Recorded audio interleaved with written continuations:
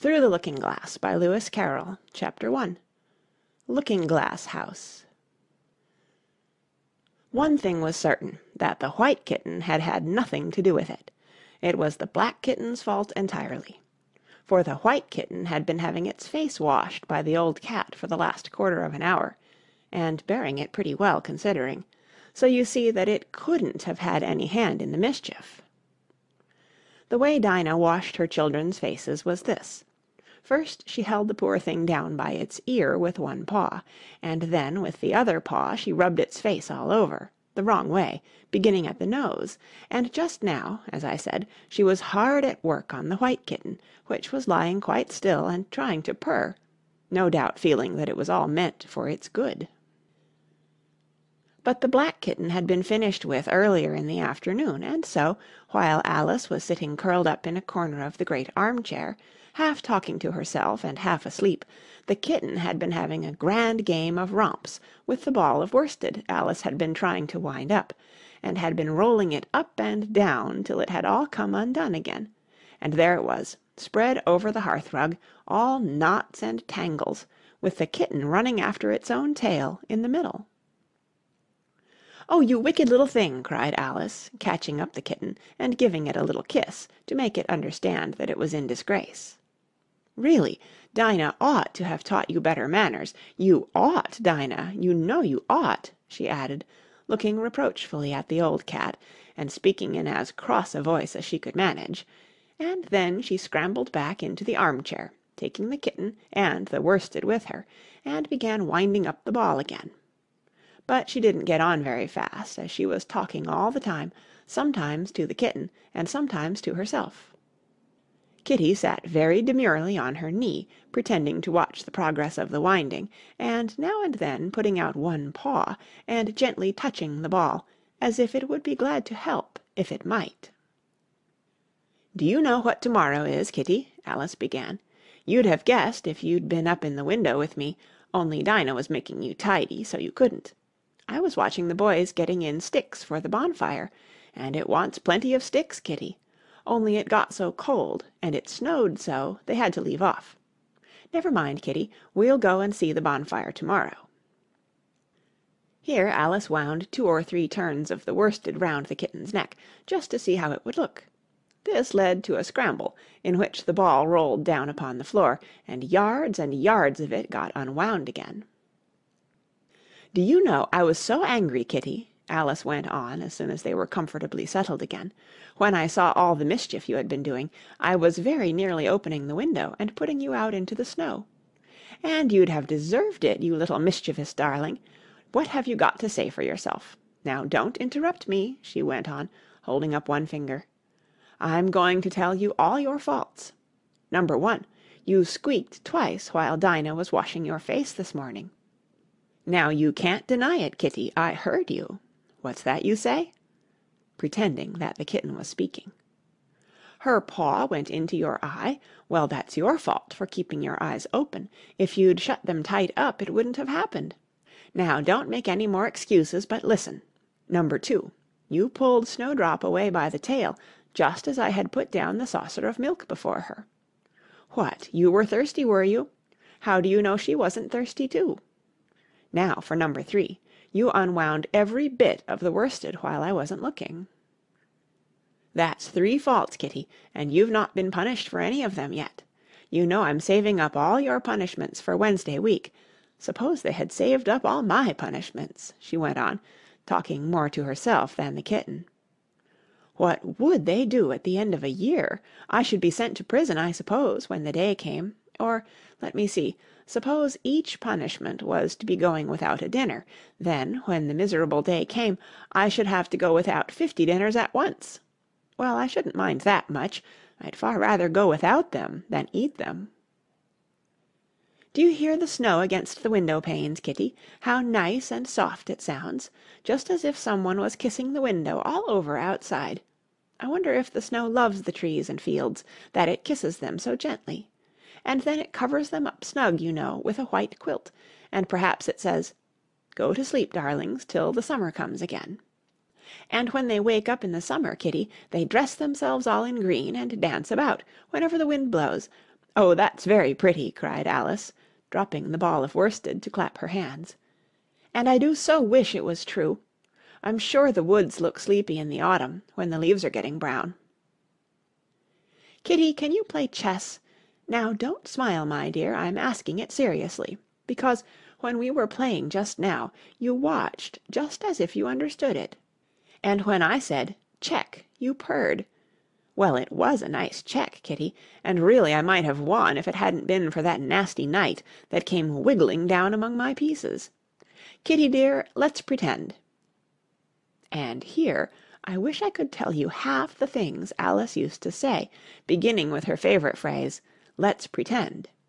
She had had quite a long argument with her sister only the day before, all because Alice had begun with, "Let's pretend we're kings and queens," and her sister, who liked being very exact, had argued that they couldn't because there were only two of them, and Alice had been reduced at last to say, "Well, you can be one of them, then, and I'll be all the rest." And once she had really frightened her old nurse by shouting suddenly in her ear, "Nurse, do let's pretend that I'm a hungry hyena and you're a bone." But this is taking us away from Alice's speech to the kitten. "Let's pretend that you're the Red Queen, Kitty. Do you know, I think if you sat up and folded your arms, you'd look exactly like her. Now do try, there's a dear." And Alice got the Red Queen off the table and set it up before the kitten as a model for it to imitate. However, the thing didn't succeed, principally, Alice said, because the kitten wouldn't fold its arms properly. So, to punish it, she held it up to the looking-glass, that it might see how sulky it was. "And if you're not good directly," she added, "I'll put you through into Looking-Glass House. How would you like that?" Now, if you'll only attend, Kitty, and not talk so much, I'll tell you all my ideas about Looking-Glass House. First, there's the room you can see through the glass. That's just the same as our drawing-room, only the things go the other way. I can see all of it when I get upon a chair, all but the bit behind the fireplace. Oh, I do so wish I could see that bit. I want so much to know whether they've a fire in the winter. You never can tell, you know, unless our fire smokes, and then smoke comes up in that room too, but that may be only pretence, just to make it look as if they had a fire. Well then, the books are something like our books, only the words go the wrong way. I know that, because I've held up one of our books to the glass, and then they hold up one in the other room. How would you like to live in Looking-Glass House, Kitty? I wonder if they'd give you milk in there. Perhaps looking-glass milk isn't good to drink. But, oh, Kitty, now we come to the passage. You can just see a little peep of the passage in Looking-Glass House if you leave the door of our drawing-room wide open, and it's very like our passage as far as you can see, only you know it may be quite different on beyond. Oh, Kitty, how nice it would be if we could only get through into Looking-Glass House. I'm sure it's got, oh, such beautiful things in it. Let's pretend there's a way of getting through into it somehow, Kitty. Let's pretend the glass has got all soft, like gauze, so that we can get through. Why, it's turning into a sort of mist now, I declare. It'll be easy enough to get through." She was up on the chimney-piece while she said this, though she hardly knew how she had got there. And certainly the glass was beginning to melt away, just like a bright silvery mist. In another moment Alice was through the glass, and had jumped lightly down into the looking-glass room. The very first thing she did was to look whether there was a fire in the fireplace, and she was quite pleased to find that there was a real one, blazing away as brightly as the one she had left behind. "So I shall be as warm here as I was in the old room," thought Alice. "Warmer, in fact, because there'll be no one here to scold me away from the fire. Oh, what fun it'll be when they see me through the glass in here and can't get at me." Then she began looking about, and noticed that what could be seen from the old room was quite common and uninteresting, but that all the rest was as different as possible. For instance, the pictures on the wall next the fire seemed to be all alive, and the very clock on the chimney-piece (you know you can only see the back of it in the looking-glass) had got the face of a little old man, and grinned at her. "They don't keep this room so tidy as the other," Alice thought to herself, as she noticed several of the chessmen down in the hearth among the cinders, but in another moment, with a little "Oh!" of surprise, she was down on her hands and knees watching them. The chessmen were walking about, 2 and 2. "Here are the Red King and the Red Queen," Alice said, in a whisper for fear of frightening them. "And there are the White King and the White Queen sitting on the edge of the shovel, and here are 2 castles walking arm in arm. I don't think they can hear me," she went on, as she put her head closer down. "And I'm nearly sure they can't see me. I feel somehow as if I were invisible." Here something began squeaking on the table behind Alice, and made her turn her head just in time to see one of the white pawns roll over and begin kicking. She watched it with great curiosity to see what would happen next. "It is the voice of my child!" the White Queen cried out as she rushed past the King, so violently that she knocked him over among the cinders. "My precious Lily! My imperial kitten!" and she began scrambling wildly up the side of the fender. "Imperial fiddlestick!" said the King, rubbing his nose, which had been hurt by the fall. He had a right to be a little annoyed with the Queen, for he was covered with ashes from head to foot. Alice was very anxious to be of use, and, as the poor little Lily was nearly screaming herself into a fit, she hastily picked up the Queen and set her on the table by the side of her noisy little daughter. The Queen gasped and sat down. The rapid journey through the air had quite taken away her breath, and for a minute or two she could do nothing but hug the little Lily in silence. As soon as she had recovered her breath a little, she called out to the White King, who was sitting sulkily among the ashes, "Mind the volcano!" "What volcano?" said the King, looking up anxiously into the fire, as if he thought that was the most likely place to find one. "Blew me up!" panted the Queen, who was still a little out of breath. "Mind you come up the regular way. Don't get blown up." Alice watched the White King as he slowly struggled up from bar to bar, till at last she said, "Why, you'll be hours and hours getting to the table at that rate. I'd far better help you, hadn't I?" But the King took no notice of the question. It was quite clear that he could neither hear her nor see her. So Alice picked him up very gently and lifted him across more slowly than she had lifted the Queen, that she mightn't take his breath away. But before she put him on the table she thought she might as well dust him a little, he was so covered with ashes. She said afterwards that she had never seen in all her life such a face as the King made when he found himself held in the air by an invisible hand and being dusted. He was far too much astonished to cry out, but his eyes and his mouth went on getting larger and larger, and rounder, till her hand shook so with laughing that she nearly let him drop upon the floor. "Oh, please don't make such faces, my dear," she cried out, quite forgetting that the King couldn't hear her. "You make me laugh so that I can hardly hold you, and don't keep your mouth so wide open, all the ashes will get into it. There, now I think you're tidy enough," she added, as she smoothed his hair and set him upon the table near the Queen. The King immediately fell flat on his back and lay perfectly still, and Alice was a little alarmed at what she had done, and went round the room to see if she could find any water to throw over him. However, she could find nothing but a bottle of ink, and when she got back with it she found he had recovered, and he and the Queen were talking together in a frightened whisper, so low that Alice could hardly hear what they said. The King was saying, "I assure you, my dear, I turned cold to the very ends of my whiskers." To which the Queen replied, "You haven't got any whiskers." "The horror of that moment," the King went on, "I shall never, never forget." "You will, though," the Queen said, "if you don't make a memorandum of it." Alice looked on with great interest as the King took an enormous memorandum book out of his pocket and began writing. A sudden thought struck her, and she took hold of the end of the pencil, which came some way over his shoulder, and began writing for him. The poor king looked puzzled and unhappy, and struggled with the pencil for some time without saying anything, but Alice was too strong for him, and at last he panted out, "My dear, I really must get a thinner pencil. I can't manage this one a bit. It writes all manner of things that I don't intend." "What manner of things?" said the Queen, looking over the book, in which Alice had put, "The White Knight is sliding down the poker. He balances very badly." "That's not a memorandum of your feelings." There was a book lying near Alice on the table, and while she sat watching the White King, for she was still a little anxious about him, and had the ink all ready to throw over him in case he fainted again, she turned over the leaves to find some part that she could read.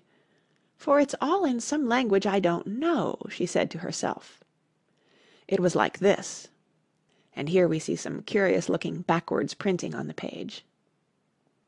She puzzled over this for some time, but at last a bright thought struck her. "Why, it's a looking-glass book, of course, and if I hold it up to a glass, the words will all go the right way again." This was the poem that Alice read. Jabberwocky. 'Twas brillig, and the slithy toves did gyre and gimble in the wabe. All mimsy were the borogoves, and the mome raths outgrabe. Beware the Jabberwock, my son, the jaws that bite, the claws that catch. Beware the Jubjub bird, and shun the frumious Bandersnatch. He took his vorpal sword in hand, long time the manxome foe he sought, so rested he by the Tumtum tree, and stood a while in thought. And as in uffish thought he stood, the Jabberwock with eyes of flame came whiffling through the tulgey wood, and burbled as it came. 1, 2, and through the vorpal blade went snicker-snack. He left it dead, and with its head he went galumphing back. "And hast thou slain the Jabberwock? Come to my arms, my beamish boy. O frabjous day, callooh, callay, he chortled in his joy. 'Twas brillig, and the slithy toves did gyre and gimble in the wabe. All mimsy were the borogoves, and the mome raths outgrabe." "It seems very pretty," she said, when she had finished it, "but it's rather hard to understand." You see, she didn't like to confess, even to herself, that she couldn't make it out at all. "Somehow it seems to fill my head with ideas, only I don't exactly know what they are. However, somebody killed something, that's clear at any rate." "But oh," thought Alice, suddenly jumping up, "if I don't make haste, I shall have to go back through the looking-glass before I've seen what the rest of the house is like. Let's have a look at the garden first." She was out of the room in a moment, and ran downstairs, or, at least, it wasn't exactly running, but a new invention of hers for getting downstairs quickly and easily, as Alice said to herself. She just kept the tips of her fingers on the handrail, and floated gently down without even touching the stairs with her feet. Then she floated on through the hall, and would have gone straight out at the door in the same way, if she hadn't caught hold of the door-post. She was getting a little giddy with so much floating in the air, and was rather glad to find herself walking again in the natural way. Chapter 2. The Garden of Live Flowers. "I should see the garden far better," said Alice to herself, "if I could get to the top of that hill, and here's a path that leads straight to it. At least, no, it doesn't do that," after going a few yards along the path, and turning several sharp corners. "But I suppose it will at last. But how curiously it twists! It's more like a corkscrew than a path. Well, this turn goes to the hill, I suppose. No, it doesn't. This goes straight back to the house. Well, then, I'll try it the other way." And so she did, wandering up and down, and trying turn after turn, but always coming back to the house, do what she would. Indeed, once, when she turned a corner rather more quickly than usual, she ran against it before she could stop herself. "It's no use talking about it," Alice said, looking up at the house and pretending it was arguing with her. "I'm not going in again yet. I know I should have to get through the looking-glass again, back into the old room, and there'd be an end of all my adventures." So, resolutely turning her back upon the house, she set out once more down the path, determined to keep straight on till she got to the hill. For a few minutes all went well, and she was just saying, "I really shall do it this time," when the path gave a sudden twist and shook itself, as she described it afterwards, and the next moment she found herself actually walking in at the door. "Oh, it's too bad," she cried. "I never saw such a house for getting in the way, never." However, there was the hill full in sight, so there was nothing to be done but start again. This time she came upon a large flower bed with a border of daisies and a willow tree growing in the middle. "Oh, Tiger Lily," said Alice, addressing herself to one that was waving gracefully about in the wind, "I wish you could talk." "We can talk," said the Tiger Lily, "when there's anybody worth talking to." Alice was so astonished that she could not speak for a minute. It quite seemed to take her breath away. At length, as the Tiger Lily only went on waving about, she spoke again, in a timid voice, almost in a whisper. "And can all the flowers talk?" "As well as you can," said the Tiger Lily, "and a great deal louder." "It isn't manners for us to begin, you know," said the Rose, "and I really was wondering when you'd speak. Said I to myself, 'Her face has got some sense in it, though it's not a clever one. Still, you're the right color, and that goes a long way.'" "I don't care about the color," the Tiger Lily remarked. "If only her petals curled up a little more, she'd be all right." Alice didn't like being criticized, so she began asking questions. "Aren't you sometimes frightened at being planted out here, with nobody to take care of you?" "There's the tree in the middle," said the Rose. "What else is it good for?" "But what could it do if any danger came?" Alice asked. "It says 'Bow wow!'" cried a daisy. "That's why its branches are called boughs." "Didn't you know that?" cried another daisy, and here they all began shouting together, till the air seemed quite full of little shrill voices.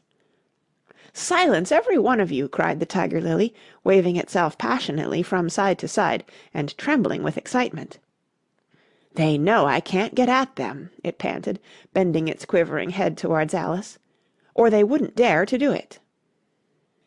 "Never mind," Alice said in a soothing tone, and stooping down to the daisies, who were just beginning again, she whispered, "If you don't hold your tongues, I'll pick you." There was silence in a moment, and several of the pink daisies turned white. "That's right," said the Tiger Lily. "The daisies are worst of all. When one speaks, they all begin together, and it's enough to make one wither to hear the way they go on." "How is it you can all talk so nicely?" Alice said, hoping to get it into a better temper by a compliment. "I've been in many gardens before, but none of the flowers could talk." "Put your hand down and feel the ground," said the Tiger Lily. "Then you'll know why." Alice did so. "It's very hard," she said, "but I don't see what that has to do with it." "In most gardens," the Tiger Lily said, "they make the beds too soft, so that the flowers are always asleep." This sounded a very good reason, and Alice was quite pleased to know it. "I never thought of that before," she said. "It's my opinion that you never think at all," the Rose said in a rather severe tone. "I never saw anybody that looked stupider," a Violet said, so suddenly that Alice quite jumped, for it hadn't spoken before. "Hold your tongue!" cried the Tiger Lily. "As if you ever saw anybody! You keep your head under the leaves and snore away there, till you know no more what's going on in the world than if you were a bud." "Are there any more people in the garden besides me?" Alice said, not choosing to notice the Rose's last remark. "There's one other flower in the garden that can move about like you," said the Rose. "I wonder how you do it." "You're always wondering," said the Tiger Lily. "But she's more bushy than you are." "Is she like me?" Alice asked eagerly, for the thought crossed her mind, "There's another little girl in the garden somewhere." "Well, she has the same awkward shape as you," the Rose said, "but she's redder, and her petals are shorter, I think." "Her petals are done up close, almost like a dahlia," the Tiger Lily interrupted, "not tumbled about anyhow like yours." "But that's not your fault," the rose added kindly. "You're beginning to fade, you know, and then one can't help one's petals getting a little untidy." Alice didn't like this idea at all, so, to change the subject, she asked, "Does she ever come out here?" "I dare say you'll see her soon," said the rose. "She's one of the thorny kind." "Where does she wear the thorns?" Alice asked with some curiosity. "Why, all round her head, of course," the rose replied. "I was wondering you hadn't got some too. I thought it was the regular rule." "She's coming!" cried the larkspur. "I hear her footstep, thump, thump, thump, along the gravel walk." Alice looked round eagerly and found that it was the Red Queen. "She's grown a good deal," was her first remark. She had, indeed. When Alice first found her in the ashes, she had been only 3 inches high, and here she was, half a head taller than Alice herself. "It's the fresh air that does it," said the rose. "Wonderfully fine air it is out here." "I think I'll go and meet her," said Alice, for, though the flowers were interesting enough, she felt that it would be far grander to have a talk with a real queen. "You can't possibly do that," said the rose. "I should advise you to walk the other way." This sounded nonsense to Alice, so she said nothing, but set off at once towards the Red Queen. To her surprise, she lost sight of her in a moment, and found herself walking in at the front door again. A little provoked, she drew back, and after looking everywhere for the Queen, whom she spied out at last, a long way off, she thought she would try the plan, this time, of walking in the opposite direction. It succeeded beautifully. She had not been walking a minute before she found herself face to face with the Red Queen, and full in sight of the hill she had been so long aiming at. "Where do you come from?" said the Red Queen. "And where are you going? Look up, speak nicely, and don't twiddle your fingers all the time." Alice attended to all these directions, and explained, as well as she could, that she had lost her way. "I don't know what you mean by your way," said the Queen. "All the ways about here belong to me. But why did you come out here at all?" she added in a kinder tone. "Curtsy while you're thinking what to say. It saves time." Alice wondered a little at this, but she was too much in awe of the Queen to disbelieve it. "I'll try it when I go home," she thought to herself, "the next time I'm a little late for dinner." "It's time for you to answer now," the Queen said, looking at her watch. "Open your mouth a little wider when you speak, and always say 'Your Majesty.'" "I only wanted to see what the garden was like, Your Majesty." "That's right," said the Queen, patting her on the head, which Alice didn't like at all. "Though when you say garden, I've seen gardens, compared with which this would be a wilderness." Alice didn't dare to argue the point, but went on, "And I thought I'd try and find my way to the top of that hill."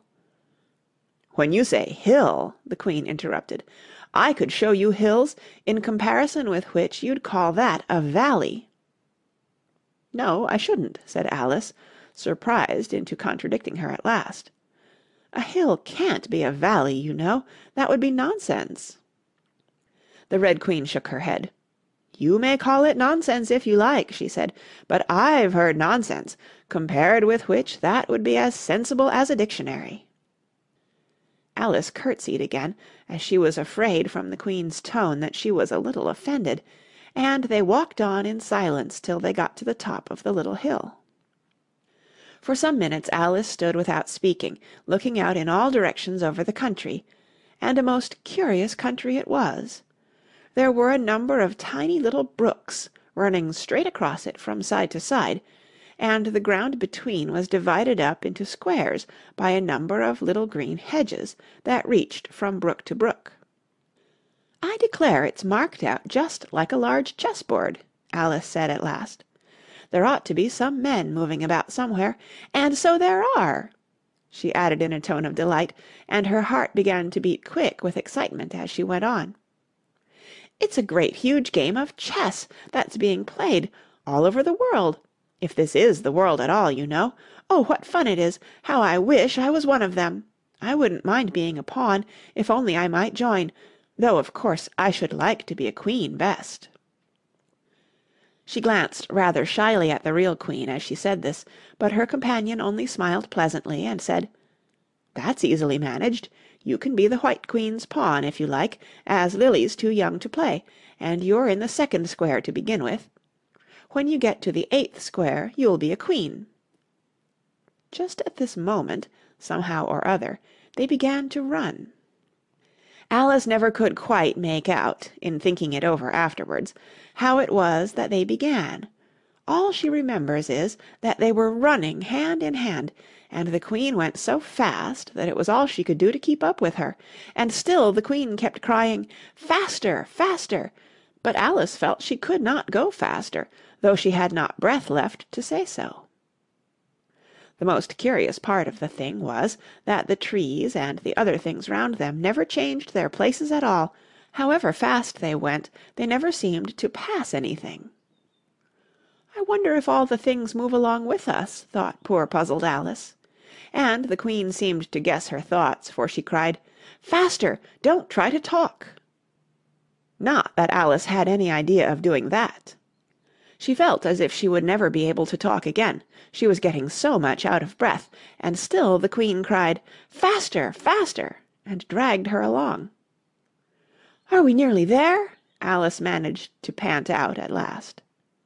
"Nearly there?" the Queen repeated. "Why, we passed it 10 minutes ago. Faster!"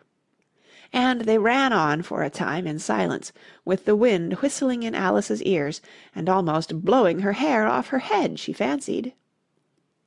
"Now, now!" cried the Queen. "Faster, faster!"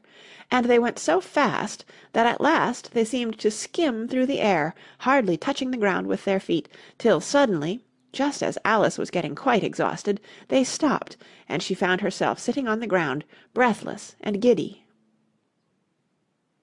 The Queen propped her up against a tree and said kindly, "You may rest a little now." Alice looked round her in great surprise. "Why, I do believe we've been under this tree the whole time. Everything's just as it was." "Of course it is," said the Queen. "What would you have it?" "Well, in our country," said Alice, still panting a little, "you generally get to somewhere else if you ran very fast for a long time, as we've been doing."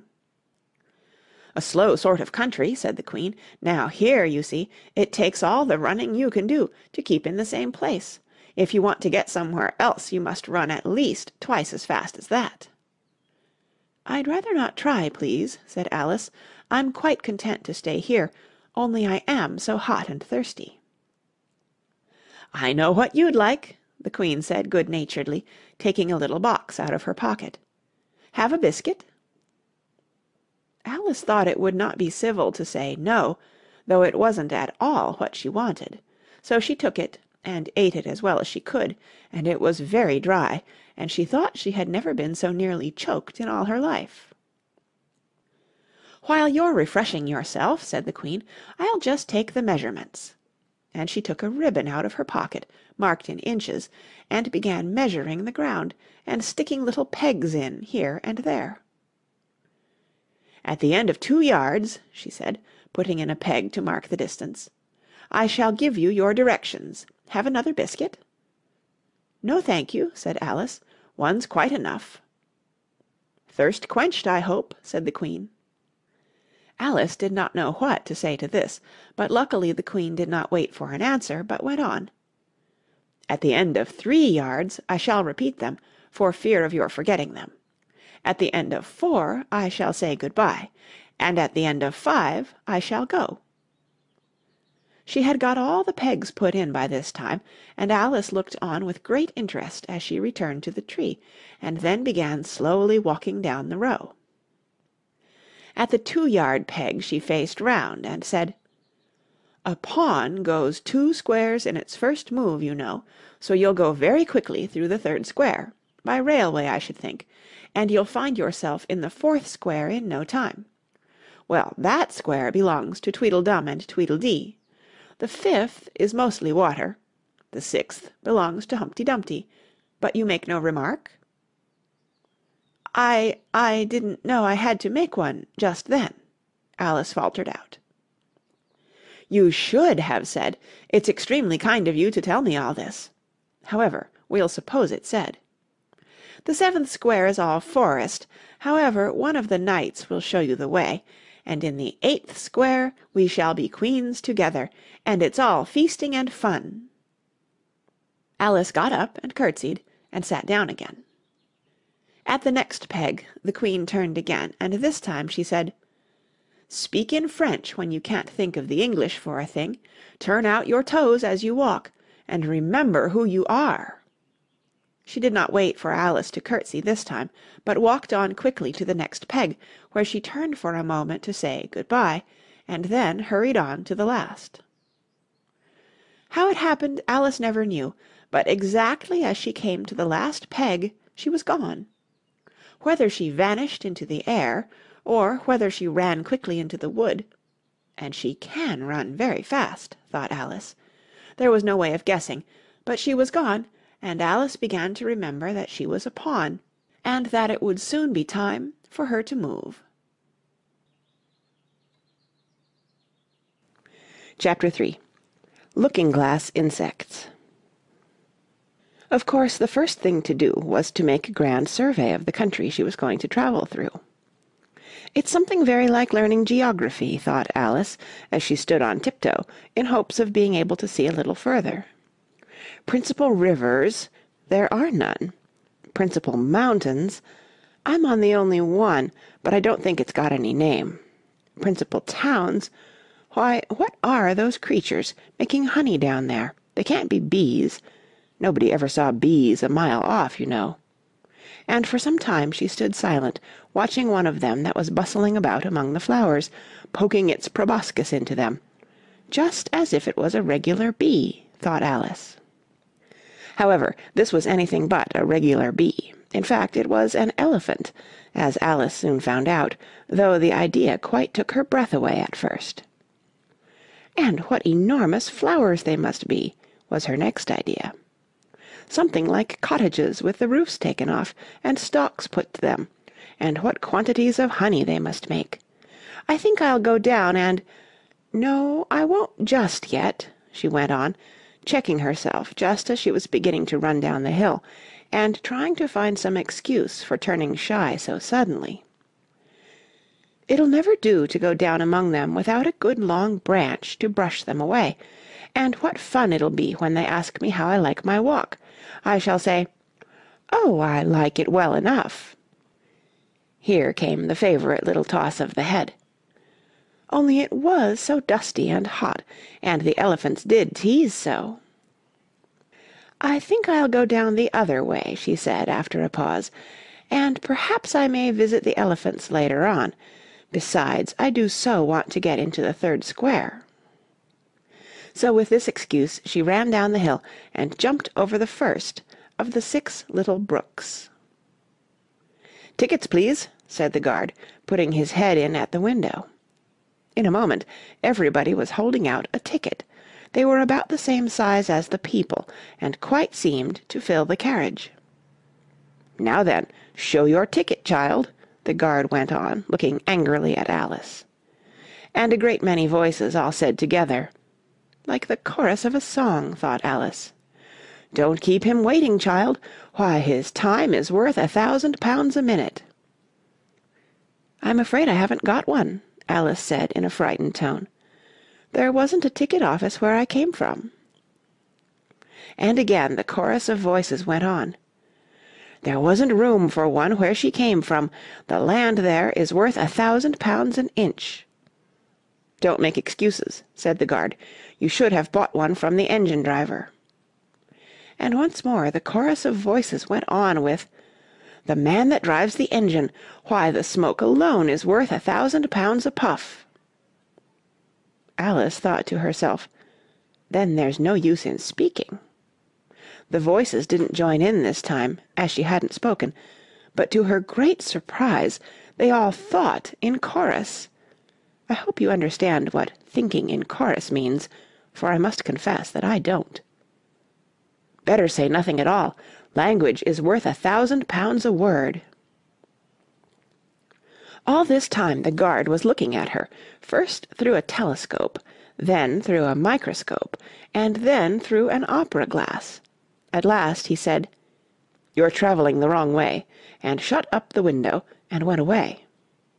"So young a child," said the gentleman sitting opposite to her.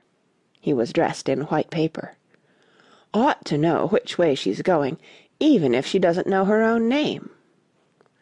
A goat that was sitting next to the gentleman in white shut his eyes and said in a loud voice, "She ought to know her way to the ticket office, even if she doesn't know her alphabet." There was a beetle sitting next to the goat. It was a very queer carriage full of passengers altogether, and, as the rule seemed to be that they should all speak in turn, he went on with, "She'll have to go back from here as luggage." Alice couldn't see who was sitting beyond the beetle, but a hoarse voice spoke next. "Change engines," it said, and was obliged to leave off. "It sounds like a horse," Alice thought to herself, and an extremely small voice, close to her ear, said, "You might make a joke on that, something about horse and horse, you know." Then a very gentle voice in the distance said, "She must be labelled Lass, with care, you know." And after that other voices went on. "What a number of people there are in the carriage," thought Alice, saying, "She must go by post, as she's got a head on her. She must be sent as a message by the telegraph. She must draw the train herself the rest of the way," and so on. But the gentleman dressed in white paper leaned forwards and whispered in her ear, "Never mind what they all say, my dear, but take a return ticket every time the train stops." "Indeed I shan't," Alice said rather impatiently. "I don't belong to this railway journey at all. I was in a wood just now, and I wish I could get back there." "You might make a joke on that," said the little voice close to her ear. "Something about 'you would if you could,' you know." "Don't tease so," said Alice, looking about in vain to see where the voice came from. "If you're so anxious to have a joke made, why don't you make one yourself?" The little voice sighed deeply. It was very unhappy, evidently, and Alice would have said something pitying to comfort it, if it would only sigh like other people, she thought. But this was such a wonderfully small sigh that she wouldn't have heard it at all if it hadn't come quite close to her ear. The consequence of this was that it tickled her ear very much, and quite took off her thoughts from the unhappiness of the poor little creature. "I know you are a friend," the little voice went on, "a dear friend, and an old friend, and you won't hurt me, though I am an insect." "What kind of insect?" Alice inquired a little anxiously. What she really wanted to know was whether it could sting or not, but she thought this wouldn't be quite a civil question to ask.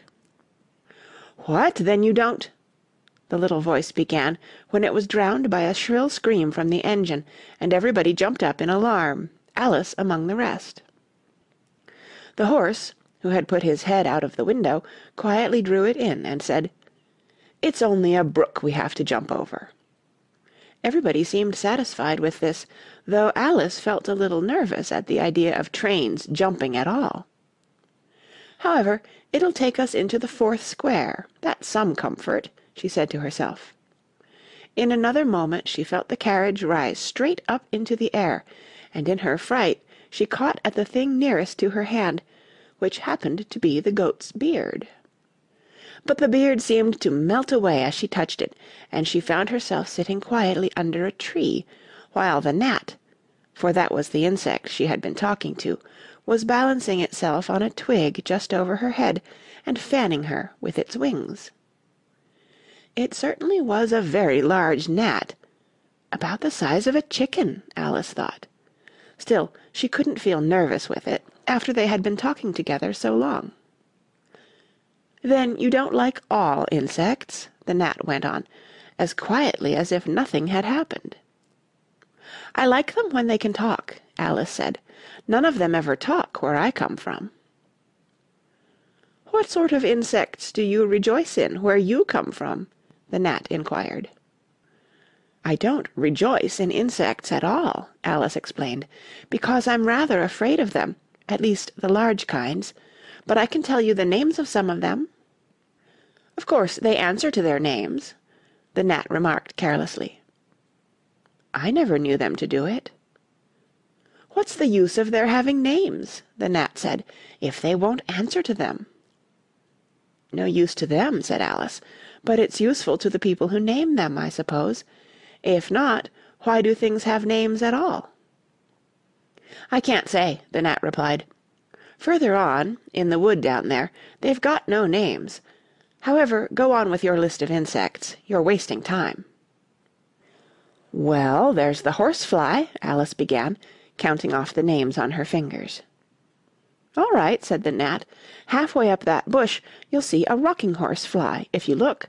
It's made entirely of wood, and gets about by swinging itself from branch to branch." "What does it live on?" Alice asked with great curiosity.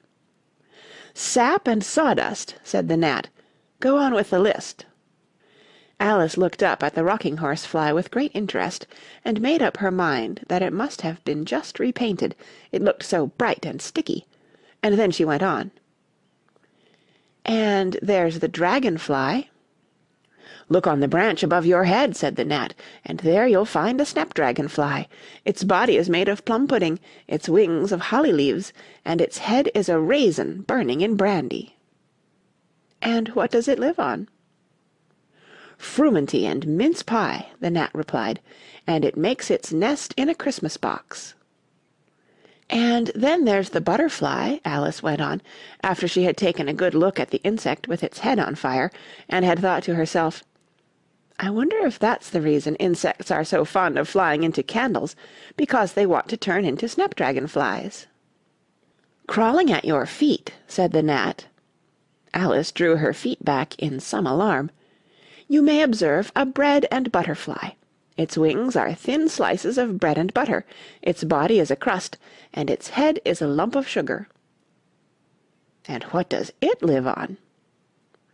"Weak tea with cream in it." A new difficulty came into Alice's head. "Supposing it couldn't find any," she suggested. "Then it would die, of course." "But that must happen very often," Alice remarked thoughtfully. "It always happens," said the gnat. After this Alice was silent for a minute or two, pondering. The gnat amused itself meanwhile by humming round and round her head.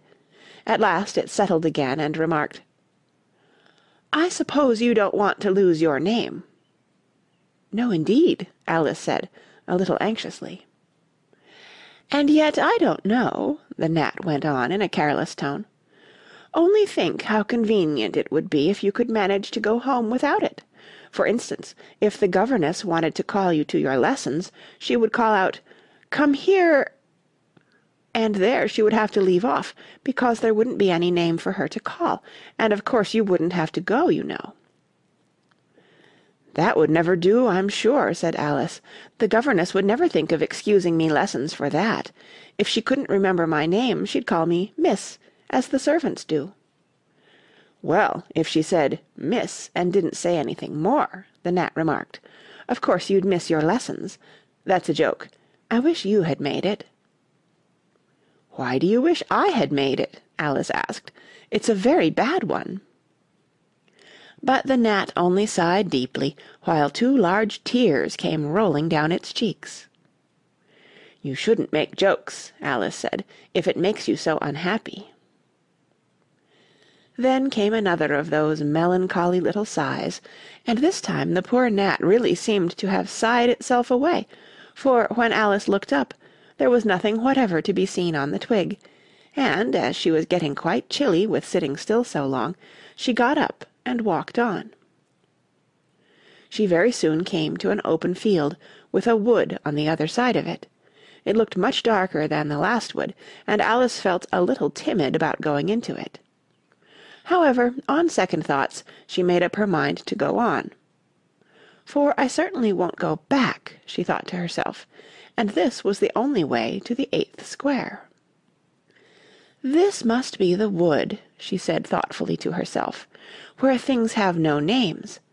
I wonder what'll become of my name when I go in. I shouldn't like to lose it at all, because they'd have to give me another, and it would be almost certain to be an ugly one. But then the fun would be trying to find the creature that had got my old name. That's just like the advertisements, you know, when people lose dogs. Answers to the name of Dash, had on a brass collar. Just fancy calling everything you met Alice, till one of them answered, only they wouldn't answer at all if they were wise." She was rambling on in this way when she reached the wood. It looked very cool and shady. "Well, at any rate, it's a great comfort," she said, as she stepped under the trees, after being so hot, to get into what?" she went on, rather surprised at not being able to think of the word. "I mean, to get under this, you know," putting her hand on the trunk of the tree. "What does it call itself, I wonder? I do believe it's got no name. Why, to be sure it hasn't." She stood silent for a minute, thinking. Then she suddenly began again. "Then it really has happened after all. And now, who am I? I will remember if I can. I'm determined to do it." But being determined didn't help much, and all she could say, after a great deal of puzzling, was, "L. I know it begins with L." Just then a fawn came wandering by. It looked at Alice with its large, gentle eyes, but didn't seem at all frightened. Here then, Alice said, as she held out her hand and tried to stroke it, but it only started back a little, and then stood looking at her again. "What do you call yourself?" the fawn said at last. Such a soft, sweet voice it had. "I wish I knew," thought poor Alice. She answered rather sadly, "Nothing just now." "Think again," it said. "That won't do."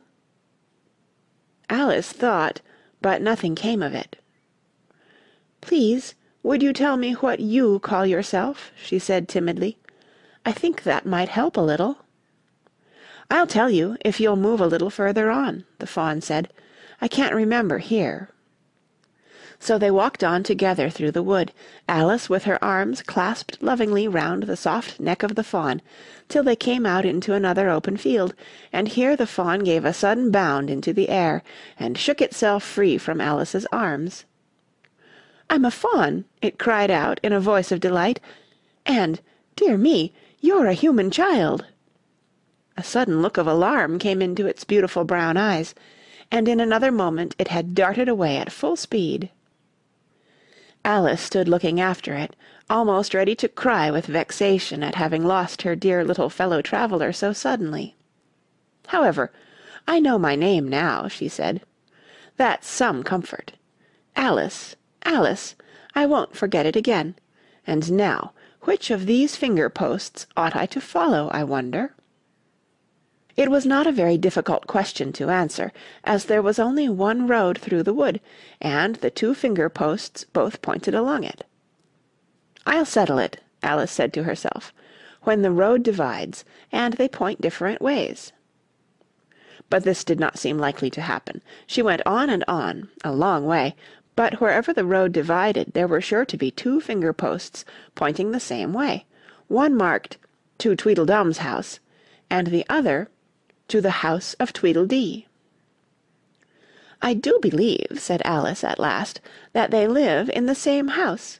I wonder I never thought of that before, but I can't stay there long.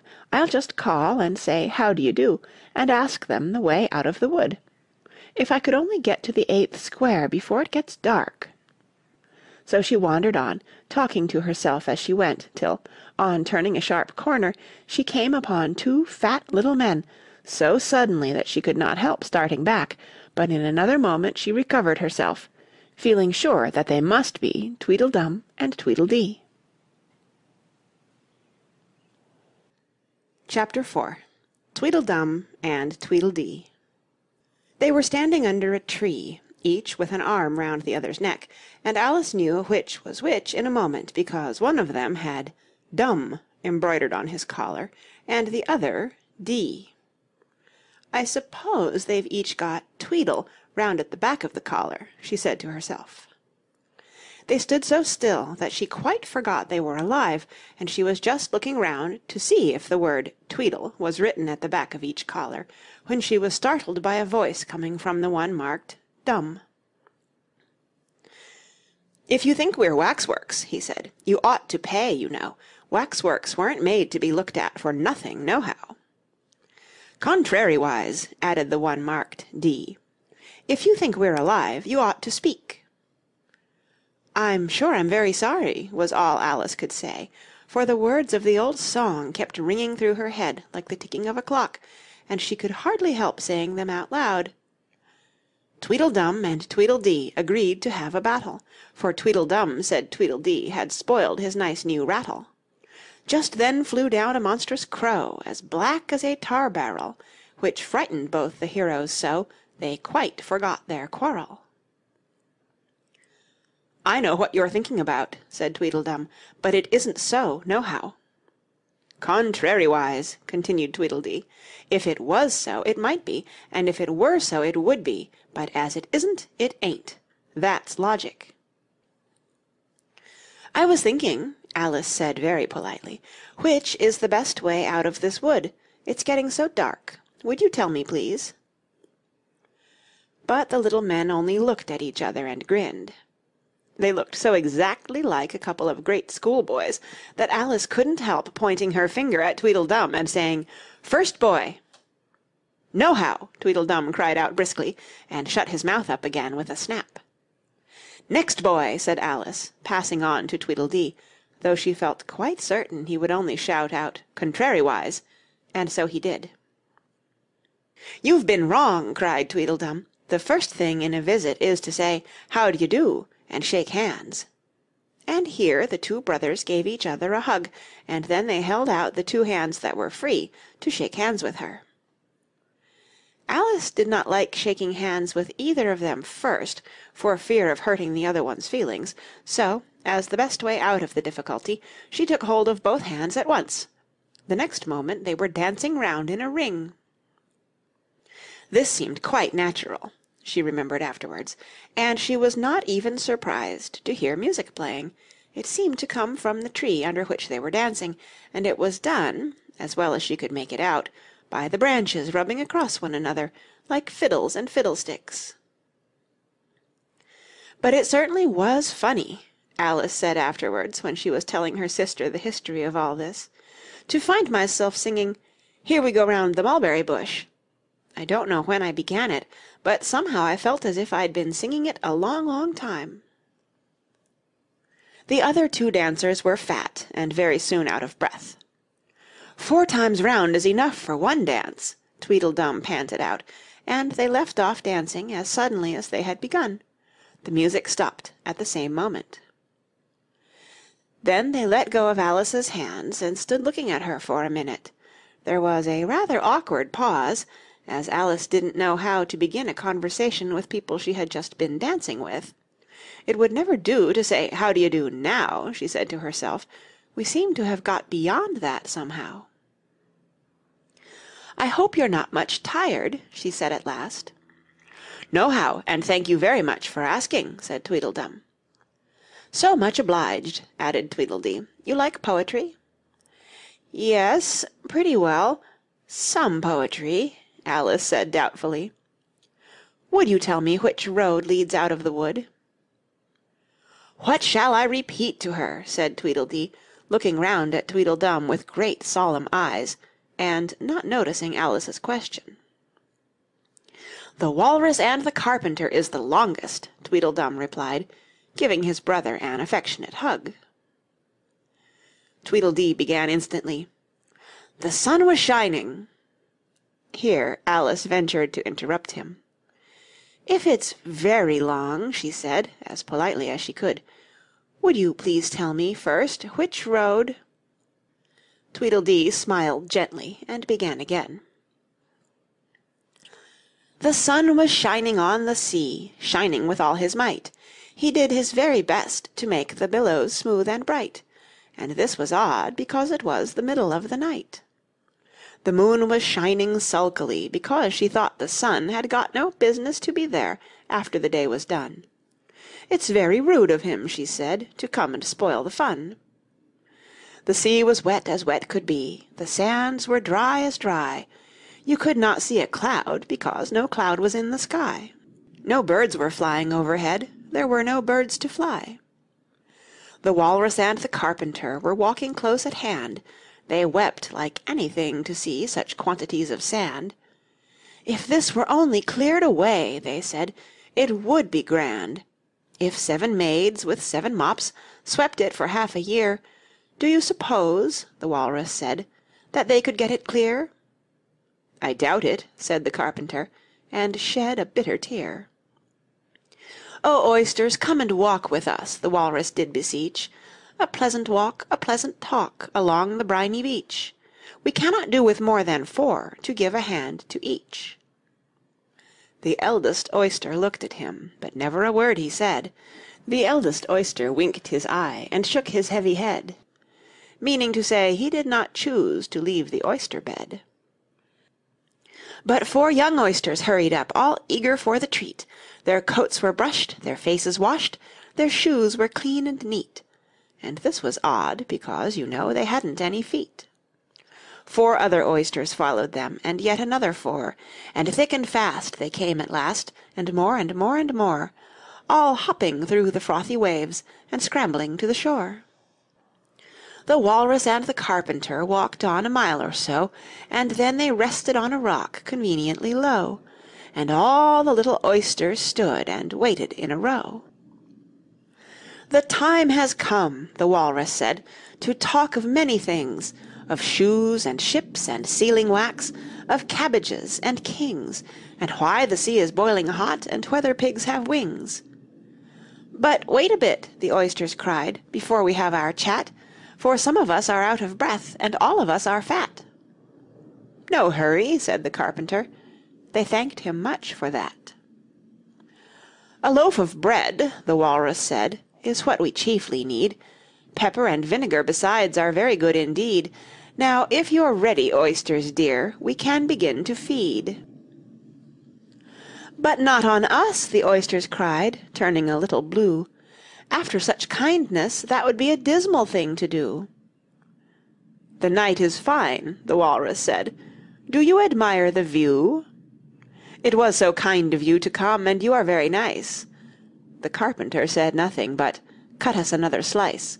I wish you were not quite so deaf, I've had to ask you twice." "It seems a shame," the walrus said, "to play them such a trick, after we've brought them out so far, and made them trot so quick." The carpenter said nothing, but "The butter's spread too thick." "I weep for you," the walrus said, "I deeply sympathize." With sobs and tears he sorted out those of the largest size, holding his pocket-handkerchief before his streaming eyes. "Oh, oysters," said the carpenter, "you've had a pleasant run. Shall we be trotting home again?" But answer came there none, and that was scarcely odd, because they'd eaten every one. "I like the walrus best," said Alice, "because you see he was a little sorry for the poor oysters." "He ate more than the carpenter, though," said Tweedledee. "You see he held his handkerchief in front, so that the carpenter couldn't count how many he took, contrariwise." "That was mean," Alice said indignantly. "Then I like the carpenter best, if he didn't eat so many as the walrus." "But he ate as many as he could get," said Tweedledum. This was a puzzler. After a pause, Alice began, "Well, they were both very unpleasant characters." Here she checked herself in some alarm at hearing something that sounded to her like the puffing of a large steam engine in the wood near them, though she feared it was more likely to be a wild beast. "Are there any lions or tigers about here?" she asked timidly. "It's only the Red King snoring," said Tweedledee. "Come and look at him," the brothers cried, and they each took one of Alice's hands and led her up to where the king was sleeping. "Isn't he a lovely sight?" said Tweedledum. Alice couldn't say honestly that he was. He had a tall red nightcap on, with a tassel, and he was lying crumpled up into a sort of untidy heap, and snoring loud. "Fit to snore his head off," as Tweedledum remarked. "I'm afraid he'll catch cold with lying on the damp grass," said Alice, who was a very thoughtful little girl. "He's dreaming now," said Tweedledee, "and what do you think he's dreaming about?" Alice said, "Nobody can guess that." "Why, about you!" Tweedledee exclaimed, clapping his hands triumphantly. "And if he left off dreaming about you, where do you suppose you'd be?" "Where I am now, of course," said Alice. "Not you!" Tweedledee retorted contemptuously. "You'd be nowhere. Why, you're only a sort of thing in his dream." "If that there king was to wake," added Tweedledum, "you'd go out, bang, just like a candle." "I shouldn't!" Alice exclaimed indignantly. "Besides, if I'm only a sort of thing in his dream, what are you, I should like to know?" "Ditto," said Tweedledum. "Ditto, ditto," cried Tweedledee. He shouted this so loud that Alice couldn't help saying, "Hush! You'll be waking him, I'm afraid, if you make so much noise." "Well, it's no use your talking about waking him," said Tweedledum, "when you're only one of the things in his dream. You know very well you're not real." "I am real," said Alice, and began to cry. "You won't make yourself a bit realer by crying," Tweedledee remarked. "There's nothing to cry about." "If I wasn't real," Alice said, half laughing through her tears, it all seemed so ridiculous, "I shouldn't be able to cry." "I hope you don't suppose those are real tears," Tweedledum interrupted in a tone of great contempt. "I know they're talking nonsense," Alice thought to herself, "and it's foolish to cry about it." So she brushed away her tears, and went on as cheerfully as she could. "At any rate, I'd better be getting out of the wood, for really it's coming on very dark. Do you think it's going to rain?" Tweedledum spread a large umbrella over himself and his brother, and looked up into it. "No, I don't think it is," he said. "At least, not under here, nohow. But it may rain outside." "It may, if it chooses," said Tweedledee. "We've no objection, contrariwise." "Selfish things," thought Alice, and she was just going to say "good night" and leave them, when Tweedledum sprang out from under the umbrella and seized her by the wrist. "Do you see that?" he said, in a voice choking with passion, and his eyes grew large and yellow all in a moment, as he pointed with a trembling finger at a small white thing lying under the tree. "It's only a rattle," Alice said, after a careful examination of the little white thing. "Not a rattlesnake, you know," she added hastily, thinking that he was frightened. "Only an old rattle, quite old and broken." "I knew it was!" cried Tweedledum, beginning to stamp about wildly and tear his hair. "It's spoilt, of course." Here he looked at Tweedledee, who immediately sat down on the ground and tried to hide himself under the umbrella. Alice laid her hand upon his arm, and said in a soothing tone, "You needn't be so angry about an old rattle." "But it isn't old!" Tweedledum cried in a greater fury than ever. "It's new, I tell you. I bought it yesterday. My nice new rattle!" And his voice rose to a perfect scream. All this time Tweedledee was trying his best to fold up the umbrella with himself in it, which was such an extraordinary thing to do that it quite took off Alice's attention from the angry brother. But he couldn't quite succeed, and it ended in his rolling over, bundled up in the umbrella, with only his head out, and there he lay, opening and shutting his mouth and his large eyes, looking more like a fish than anything else, Alice thought. "Of course you agree to have a battle," Tweedledum said in a calmer tone. "I suppose so," the other sulkily replied, as he crawled out of the umbrella, "only she must help us to dress up, you know." So the two brothers went off hand in hand into the wood, and returned in a minute with their arms full of things, such as bolsters, blankets, hearth-rugs, tablecloths, dish-covers, and coal-scuttles. "I hope you're a good hand at pinning and tying strings," Tweedledum remarked. "Every one of these things has got to go on, somehow or other." Alice said afterwards she had never seen such a fuss made about anything in all her life, the way those two bustled about, and the quantity of things they put on, and the trouble they gave her in tying strings and fastening buttons. "Really, they'll be more like bundles of old clothes than anything else by the time they're ready," she said to herself, as she arranged a bolster round the neck of Tweedledee, to keep his head from being cut off, as he said. "You know," he added very gravely, "it's one of the most serious things that can possibly happen to one in a battle, to get one's head cut off." Alice laughed aloud, but she managed to turn it into a cough, for fear of hurting his feelings. "Do I look very pale?" said Tweedledum, coming up to have his helmet tied on. He called it a helmet, though it certainly looked much more like a saucepan. "Well, yes, a little," Alice replied gently. "I'm very brave generally," he went on in a low voice, "only to-day I happen to have a headache." "And I've got a toothache," said Tweedledee, who had overheard the remark. "I'm far worse off than you." "Then you'd better not fight to-day," said Alice, thinking it a good opportunity to make peace.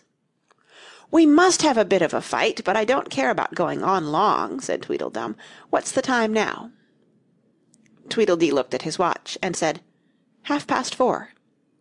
"Let's fight till 6, and then have dinner," said Tweedledum. "Very well," the other said, rather sadly, "and she can watch us, only you'd better not come very close," he added. "I generally hit everything I can see, when I get really excited." "And I hit everything within reach," cried Tweedledum, "whether I can see it or not." Alice laughed. "You must hit the trees pretty often, I should think," she said. Tweedledum looked round him with a satisfied smile. "I don't suppose," he said, "there'll be a tree left standing for ever so far round by the time we've finished." "And all about a rattle," said Alice, still hoping to make them a little ashamed of fighting for such a trifle. "I shouldn't have minded it so much," said Tweedledum, "if it hadn't been a new one." "I wish the monstrous crow would come," thought Alice. "There's only one sword, you know," Tweedledum said to his brother, "but you can have the umbrella. It's quite as sharp, only we must begin quick. It's getting as dark as it can." "And darker," said Tweedledee. It was getting dark so suddenly that Alice thought there must be a thunderstorm coming on. "What a thick black cloud that is," she said, "and how fast it comes! Why, I do believe it's got wings."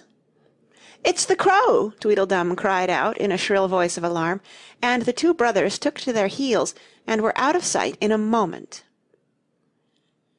Alice ran a little way into the wood and stopped under a large tree. "It can never get at me here," she thought. "It's far too large to squeeze itself in among the trees, but I wish it wouldn't flap its wings so. It makes quite a hurricane in the wood. Here's somebody's shawl being blown away."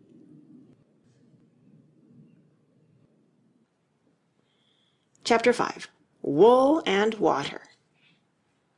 She caught the shawl as she spoke, and looked about for the owner. In another moment the White Queen came running wildly through the wood, with both arms stretched out wide, as if she were flying, and Alice very civilly went to meet her with the shawl. "I'm very glad I happened to be in the way," Alice said, as she helped her to put on her shawl again. The White Queen only looked at her in a helpless, frightened sort of way, and kept repeating something in a whisper to herself that sounded like "bread and butter, bread and butter," and Alice felt that if there was to be any conversation at all, she must manage it herself. So she began rather timidly, "Am I addressing the White Queen?" "Well, yes, if you call that addressing," the Queen said. "It isn't my notion of the thing at all." Alice thought it would never do to have an argument at the very beginning of their conversation, so she smiled and said, "If your Majesty will only tell me the right way to begin, I'll do it as well as I can." "But I don't want it done at all," groaned the poor Queen. "I've been addressing myself for the last 2 hours." It would have been all the better, as it seemed to Alice, if she had got someone else to dress her, she was so dreadfully untidy. "Every single thing's crooked," Alice thought to herself, "and she's all over pins. May I put your shawl straight for you?" she added aloud. "I don't know what's the matter with it," the Queen said, in a melancholy voice. "It's out of temper, I think. I've pinned it here and I've pinned it there, but there's no pleasing it." "It can't go straight, you know, if you pin it all on one side," Alice said, as she gently put it right for her. "And, dear me, what a state your hair is in!" "The brush has got entangled in it," the Queen said with a sigh, "and I lost the comb yesterday." Alice carefully released the brush and did her best to get the hair into order. "Come, you look rather better now," she said, after altering most of the pins, "but really you should have a lady's maid." "I'm sure I'll take you with pleasure," the Queen said. "Twopence a week, and jam every other day." Alice couldn't help laughing as she said, "I don't want you to hire me, and I don't care for jam." "It's very good jam," said the Queen. "Well, I don't want any to-day, at any rate." "You couldn't have it if you did want it," the Queen said. "The rule is, jam tomorrow and jam yesterday, but never jam today." "It must come sometimes to jam today," Alice objected. "No, it can't," said the Queen. "It's jam every other day. Today isn't any other day, you know." "I don't understand you," said Alice. "It's dreadfully confusing." "That's the effect of living backwards," the Queen said kindly. "It always makes one a little giddy at first." "Living backwards," Alice repeated in great astonishment. "I never heard of such a thing." "But there's one great advantage in it, that one's memory works both ways." "I'm sure mine only works one way," Alice remarked. "I can't remember things before they happen." "It's a poor sort of memory that only works backwards," the Queen remarked. "What sort of things do you remember best?" Alice ventured to ask. "Oh, things that happened the week after next," the Queen replied in a careless tone. "For instance, now," she went on, sticking a large piece of plaster on her finger as she spoke, "there's the King's messenger. He's in prison now, being punished, and the trial doesn't even begin till next Wednesday, and of course the crime comes last of all."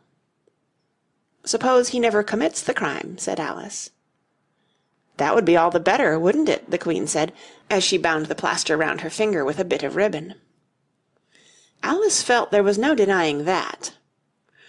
"Of course it would be all the better," she said, "but it wouldn't be all the better his being punished." "You're wrong there, at any rate," said the Queen. "Were you ever punished?" "Only for faults," said Alice. "And you were all the better for it, I know," the Queen said triumphantly. "Yes, but then I had done the things I was punished for," said Alice. "That makes all the difference." "But if you hadn't done them," the Queen said, "that would have been better still. Better and better and better." Her voice went higher with each "better," till it got quite to a squeak at last. Alice was just beginning to say, "There's a mistake somewhere," when the Queen began screaming so loud that she had to leave the sentence unfinished. "Oh, oh, oh!" shouted the Queen, shaking her hand about as if she wanted to shake it off. "My finger's bleeding! Oh, oh, oh, oh!" Her screams were so exactly like the whistle of a steam engine that Alice had to hold both her hands over her ears. "What is the matter?" she said, as soon as there was a chance of making herself heard. "Have you pricked your finger?" "I haven't pricked it yet," the Queen said, "but I soon shall. Oh, oh, oh!" "When do you expect to do it?" Alice asked, feeling very much inclined to laugh. "When I fasten my shawl again," the poor Queen groaned out. "The brooch will come undone directly. Oh, oh!" As she said the words the brooch flew open, and the Queen clutched wildly at it and tried to clasp it again. "Take care!" cried Alice. "You're holding it all crooked." And she caught at the brooch, but it was too late. The pin had slipped, and the Queen had pricked her finger. "That accounts for the bleeding, you see," she said to Alice with a smile. "Now you understand the way things happen here." "But why don't you scream now?" Alice asked, holding her hands ready to put over her ears again. "Why, I've done all the screaming already," said the Queen. "What would be the good of having it all over again?" By this time it was getting light. "The crow must have flown away, I think," said Alice. "I'm so glad it's gone. I thought it was the night coming on." "I wish I could manage to be glad," the Queen said, "only I never can remember the rule. You must be very happy living in this wood, and being glad whenever you like." "Only it is so very lonely here," Alice said in a melancholy voice, and at the thought of her loneliness 2 large tears came rolling down her cheeks. "Oh, don't go on like that," cried the poor Queen, wringing her hands in despair. "Consider what a great girl you are. Consider what a long way you've come to-day. Consider what o'clock it is. Consider anything, only don't cry." Alice could not help laughing at this, even in the midst of her tears. "Can you keep from crying by considering things?" she asked. "That's the way it's done," the Queen said, with great decision. "Nobody can do 2 things at once, you know. Let's consider your age to begin with. How old are you?" "I'm 7½ exactly." "You needn't say exactly," the Queen remarked. "I can believe it without that. Now, I'll give you something to believe. I'm just 101, 5 months and a day." "I can't believe that," said Alice. "Can't you?" the Queen said in a pitying tone. "Try again. Draw a long breath and shut your eyes." Alice laughed. "There's no use trying," she said. "One can't believe impossible things." "I dare say you haven't had much practice," said the Queen. "When I was your age I always did it for half an hour a day. Why, sometimes I've believed as many as 6 impossible things before breakfast. There goes the shawl again." The brooch had come undone as she spoke, and a sudden gust of wind blew the Queen's shawl across a little brook. The Queen spread out her arms again and went flying after it, and this time she succeeded in catching it for herself. "I've got it!" she cried in a triumphant tone. "Now you shall see me pin it on again, all by myself." "Then I hope your finger is better now," Alice said very politely, as she crossed the little brook after the Queen. "Oh, much better!" cried the Queen, her voice rising to a squeak as she went on. "Much better, better, better, be—" The last word ended in a long bleat, so like a sheep that Alice quite started. She looked at the Queen, who seemed to have suddenly wrapped herself up in wool. Alice rubbed her eyes and looked again. She couldn't make out what had happened at all. Was she in a shop, and was it really a sheep that was sitting on the other side of the counter? Rub as she could make nothing more of it. She was in a little dark shop, leaning with her elbows on the counter, and opposite to her was an old sheep, sitting in an armchair, knitting, and every now and then leaving off to look at her through a great pair of spectacles. "What is it you want to buy?" the sheep said at last, looking up for a moment from her knitting. "I don't quite know yet," Alice said very gently. "I should like to look all round me first, if I might." "You may look in front of you and on both sides if you like," said the sheep, "but you can't look all round you, unless you've got eyes at the back of your head." But these, as it happened, Alice had not got, so she contented herself with turning round, looking at the shelves as she came to them.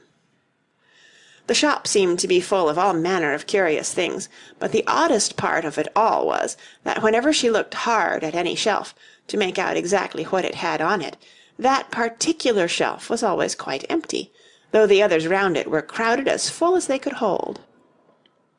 "Things flow about here so," she said at last, in a plaintive tone, after she had spent a minute or so in vainly pursuing a large bright thing that looked sometimes like a doll and sometimes like a work-box, and was always in the shelf next above the one she was looking at. "And this one is the most provoking of all, but I'll tell you what," she added, as a sudden thought struck her. "I'll follow it up to the very top shelf of all. It'll puzzle it to go through the ceiling, I expect." But even this plan failed. The thing went through the ceiling as quietly as possible, as if it were quite used to it.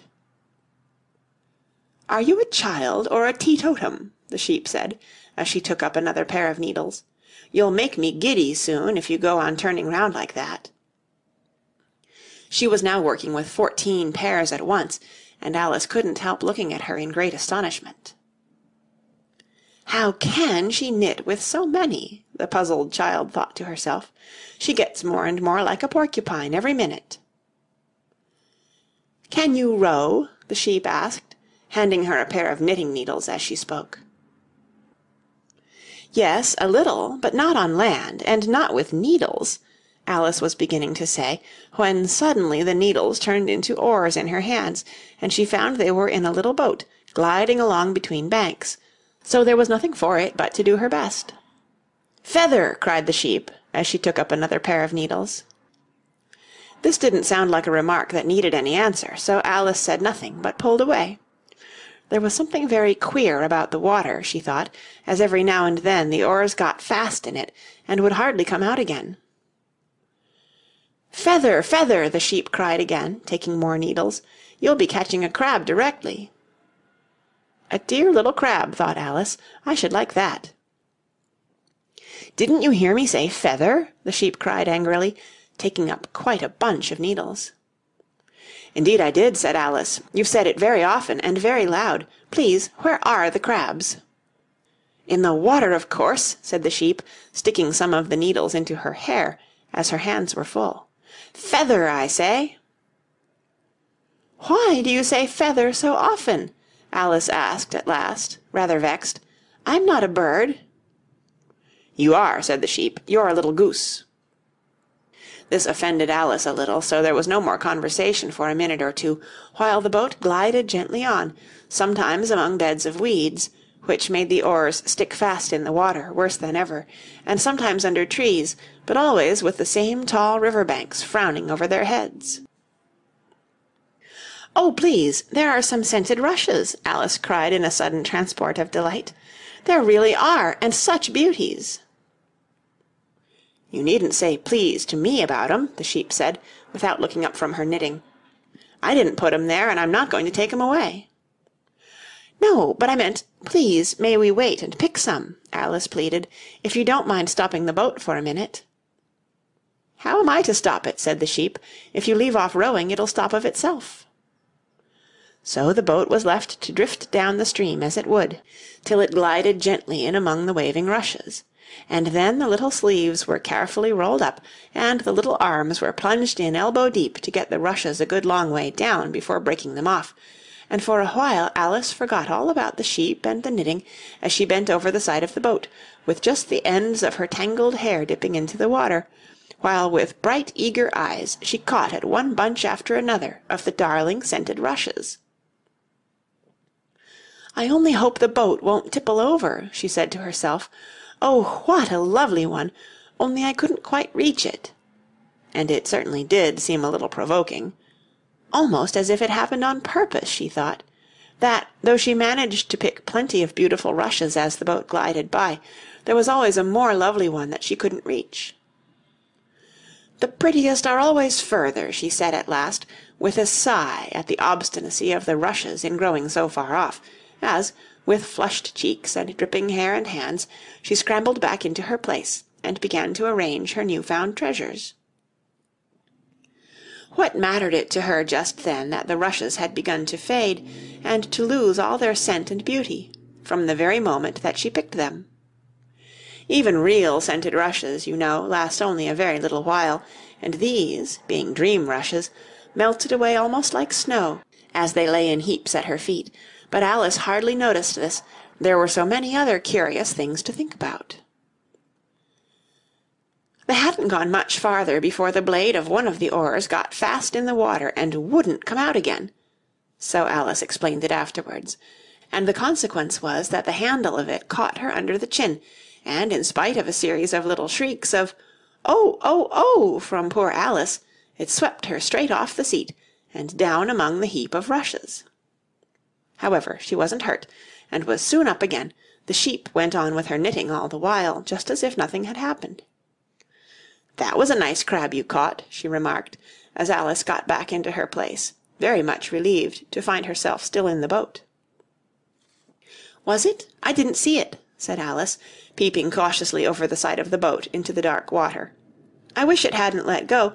I should so like to see a little crab to take home with me." But the sheep only laughed scornfully, and went on with her knitting. "Are there many crabs here?" said Alice. "Crabs and all sorts of things," said the sheep. "Plenty of choice, only make up your mind. Now, what do you want to buy?" "To buy?" Alice echoed in a tone that was half astonished and half frightened, for the oars and the boat and the river had all vanished in a moment, and she was back again in the little dark shop. "I should like to buy an egg, please," she said timidly. "How do you sell them?" "Fivepence farthing for one, twopence for two," the sheep replied. "Then two are cheaper than one?" Alice said in a surprised tone, taking out her purse. "Only you must eat them both if you buy two," said the sheep. "Then I'll have one, please," said Alice, as she put the money down on the counter, for she thought to herself, "They mightn't be at all nice, you know." The sheep took the money and put it away in a box. Then she said, "I never put things into people's hands. That would never do. You must get it for yourself." And so saying, she went off to the other end of the shop, and set the egg upright on a shelf. "I wonder why it wouldn't do," thought Alice, as she groped her way among the tables and chairs, for the shop was very dark towards the end. "The egg seems to get further away the more I walk towards it. Let me see, is this a chair? Why, it's got branches, I declare! How very odd to find trees growing here! And actually, here's a little brook. Well, this is the very queerest shop I ever saw." So she went on, wondering more and more at every step, as everything turned into a tree the moment she came up to it, and she quite expected the egg to do the same.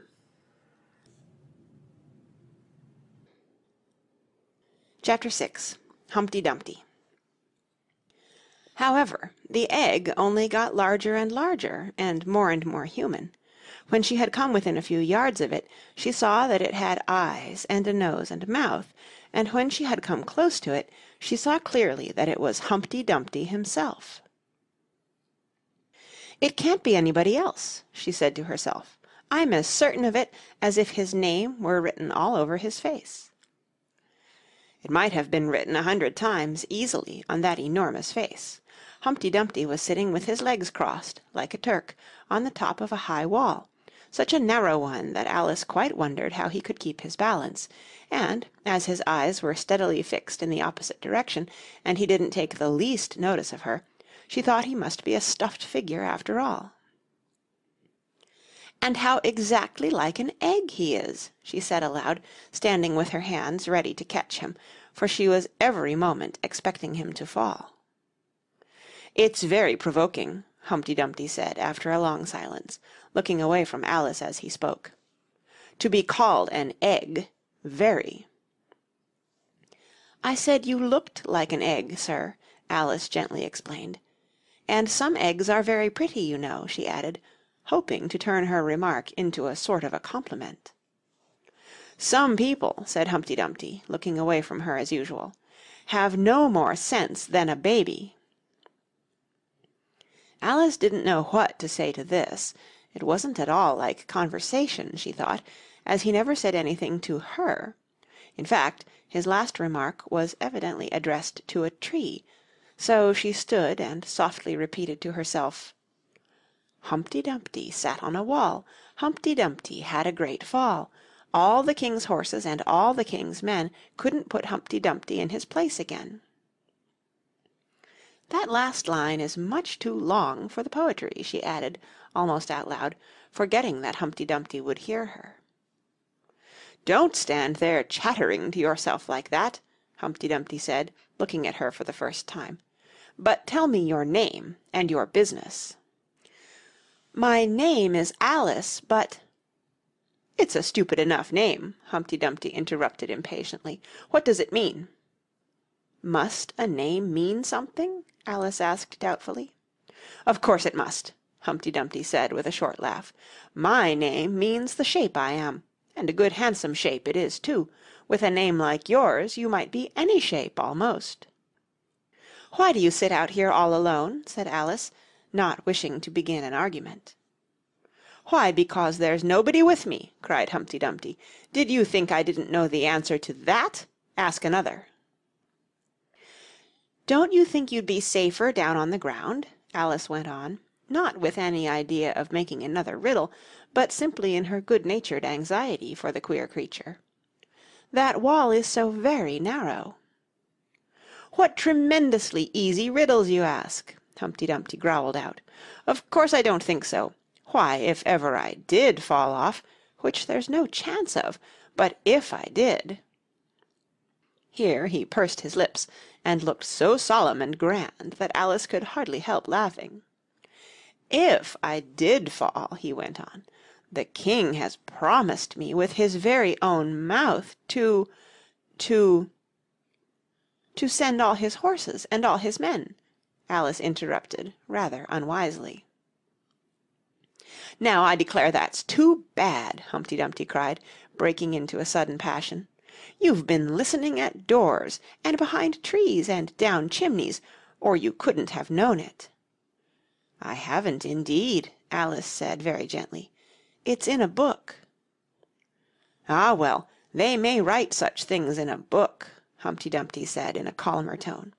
"That's what you call a history of England, that is. Now take a good look at me. I'm one that has spoken to a king, I am. Mayhap you'll never see such another, and to show you I'm not proud, you may shake hands with me." And he grinned almost from ear to ear as he leant forwards, and as nearly as possible fell off the wall in doing so, and offered Alice his hand. She watched him a little anxiously as she took it. "If he smiled much more, the ends of his mouth might meet behind," she thought, "and then I don't know what would happen to his head. I'm afraid it would come off." "Yes, all his horses and all his men," Humpty Dumpty went on. "They'd pick me up again in a minute, they would. However, this conversation is going on a little too fast. Let's go back to the last remark but one." "I'm afraid I can't quite remember it," Alice said very politely. "In that case we start fresh," said Humpty Dumpty, "and it's my turn to choose a subject." "He talks about it just as if it was a game," thought Alice. "So here's a question for you. How old did you say you were?" Alice made a short calculation and said, 7 years and 6 months. "Wrong!" Humpty Dumpty exclaimed triumphantly. "You never said a word like it." "I thought you meant how old are you?" Alice explained. "If I'd meant that, I'd have said it," said Humpty Dumpty. Alice didn't want to begin another argument, so she said nothing. 7 years and 6 months, Humpty Dumpty repeated thoughtfully. "An uncomfortable sort of age. Now, if you'd asked my advice, I'd have said leave off at 7, but it's too late now." "I never ask advice about growing," Alice said indignantly. "Too proud?" the other inquired. Alice felt even more indignant at this suggestion. "I mean," she said, "that one can't help growing older." "One can't, perhaps," said Humpty Dumpty, "but 2 can. With proper assistance you might have left off at 7. "What a beautiful belt you've got on," Alice suddenly remarked. They had had quite enough of the subject of age, she thought, and if they really were to take turns in choosing subjects, it was her turn now. "At least," she corrected herself on second thoughts, "a beautiful cravat, I should have said. No, a belt, I mean. I beg your pardon," she added in dismay, for Humpty Dumpty looked thoroughly offended, and she began to wish she hadn't chosen that subject. "If I only knew," she thought to herself, "which was neck and which was waist." Evidently Humpty Dumpty was very angry, though he said nothing for a minute or two. When he did speak again it was in a deep growl. "It is a most provoking thing," he said at last, "when a person doesn't know a cravat from a belt."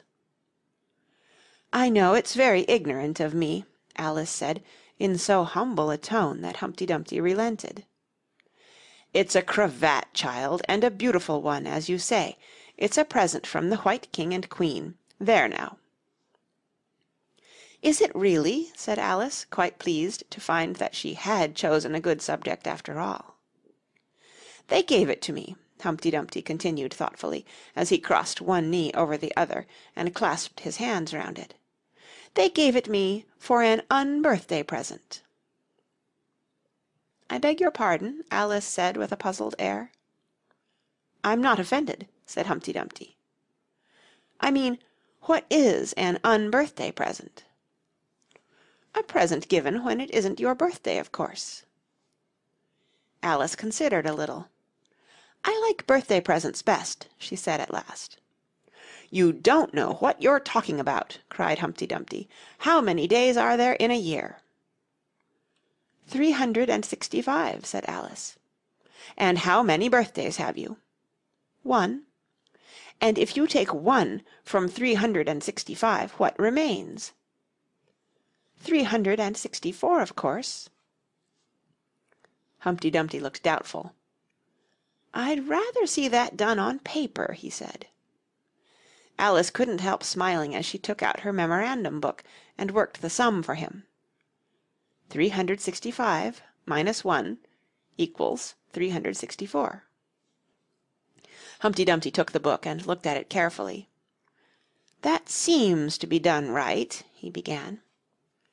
"You're holding it upside down," Alice interrupted. "To be sure I was," Humpty Dumpty said gaily, as she turned it round for him. "I thought it looked a little queer. As I was saying, that seems to be done right, though I haven't time to look it over thoroughly just now, and that shows that there are 364 days when you might get unbirthday presents." "Certainly," said Alice. "And only 1 for birthday presents, you know. There's glory for you." "I don't know what you mean by glory," Alice said. Humpty Dumpty smiled contemptuously. "Of course you don't, till I tell you. I meant. There's a nice knock-down argument for you." "But glory doesn't mean a nice knock-down argument," Alice objected. "When I use a word," Humpty Dumpty said in rather a scornful tone, "it means just what I choose it to mean, neither more nor less." "The question is," said Alice, "whether you can make words mean so many different things." "The question is," said Humpty Dumpty, "which is to be master, that's all." Alice was too much puzzled to say anything, so after a minute Humpty Dumpty began again. "They've a temper, some of them, particularly verbs. They're the proudest. Adjectives you can do anything with, but not verbs. However, I can manage the whole lot of them. Impenetrability, that's what I say." "Would you tell me, please," said Alice, "what that means?" "Now you talk like a reasonable child," said Humpty Dumpty, looking very much pleased. "I meant by impenetrability that we've had enough of that subject, and it would be just as well if you'd mention what you mean to do next, as I suppose you don't mean to stop here all the rest of your life." "That's a great deal to make one word mean," Alice said in a thoughtful tone. "When I make a word do a lot of work like that," said Humpty Dumpty, "I always pay it extra." "Oh," said Alice. She was too much puzzled to make any other remark. "Ah, you should see 'em come round me of a Saturday night," Humpty Dumpty went on, wagging his head gravely from side to side. "For to get their wages, you know." Alice didn't venture to ask what he paid them with, and so you see I can't tell you. "You seem very clever at explaining words, sir," said Alice. "Would you kindly tell me the meaning of the poem called Jabberwocky?" "Let's hear it," said Humpty Dumpty. "I can explain all the poems that were ever invented, and a good many that haven't been invented just yet." This sounded very hopeful, so Alice repeated the first verse. "'Twas brillig, and the slithy toves did gyre and gimble in the wabe. All mimsy were the borogoves, and the mome raths outgrabe." "That's enough to begin with," Humpty Dumpty interrupted. "There are plenty of hard words there. Brillig means 4 o'clock in the afternoon, the time when you begin broiling things for dinner." "That'll do very well," said Alice. "And slithy?" "Well, slithy means lithe and slimy. Lithe is the same as active. You see, it's like a portmanteau. There are two meanings packed up into one word." "I see it now," Alice remarked thoughtfully. "And what are toves?" "Well, toves are something like badgers, they're something like lizards, and they're something like corkscrews." "They must be very curious-looking creatures." "They are that," said Humpty Dumpty. "Also they make their nests on sundials. Also they live on cheese." "And what's the gyre and to gimble?" "To gyre is to go round and round like a gyroscope. To gimble is to make holes like a gimlet." "And the wabe is the grass plot round a sundial, I suppose," said Alice, surprised at her own ingenuity. "Of course it is. It's called wabe, you know, because it goes a long way before it and a long way behind it." "And a long way beyond it on each side," Alice added. "Exactly so. Well, then, mimsy is flimsy and miserable. There's another portmanteau for you. And borogove is a thin, shabby-looking bird, with its feathers sticking out all round, something like a live mop." "And then mome raths?" said Alice. "I'm afraid I'm giving you a great deal of trouble." "Well, a rath is a sort of green pig, but mome I'm not certain about.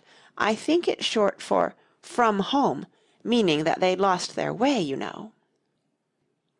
"And what does outgrabe mean?"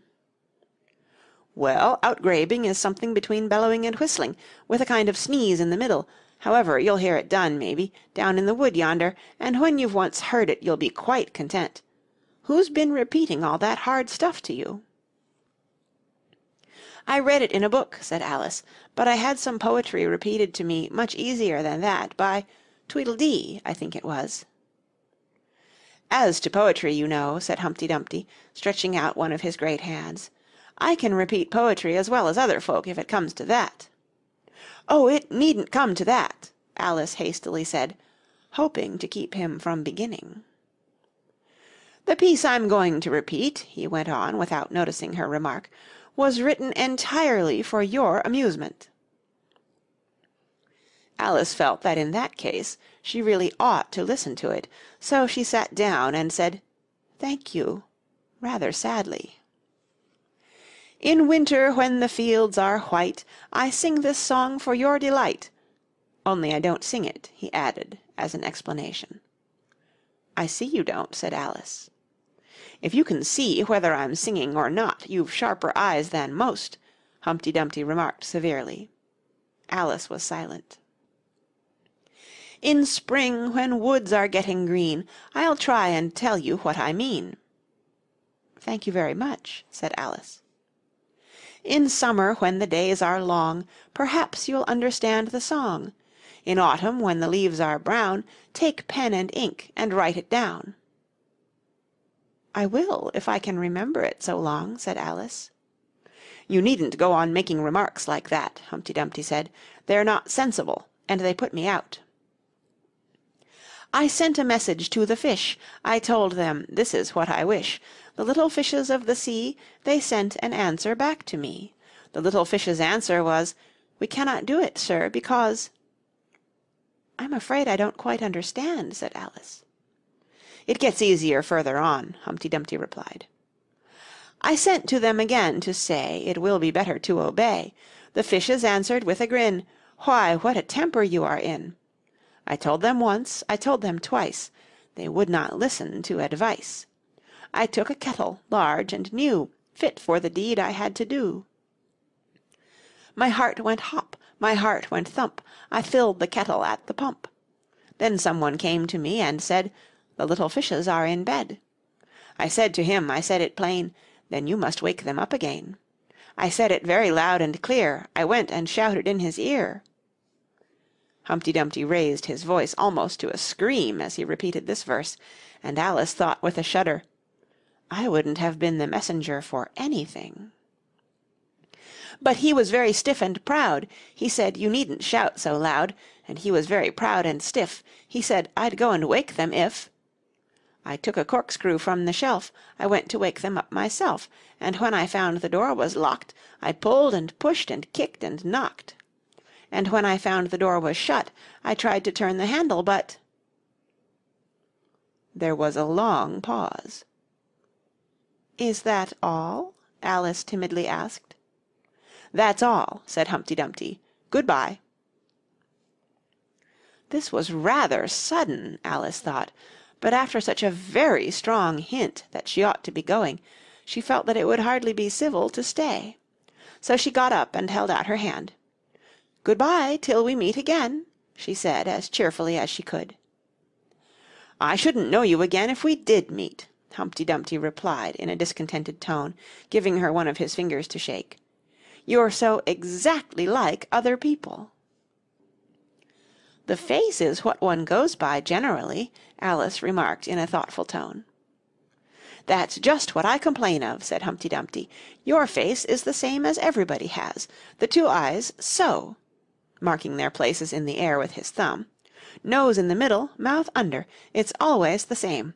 Now, if you had the two eyes on the same side of the nose, for instance, or the mouth at the top, that would be some help."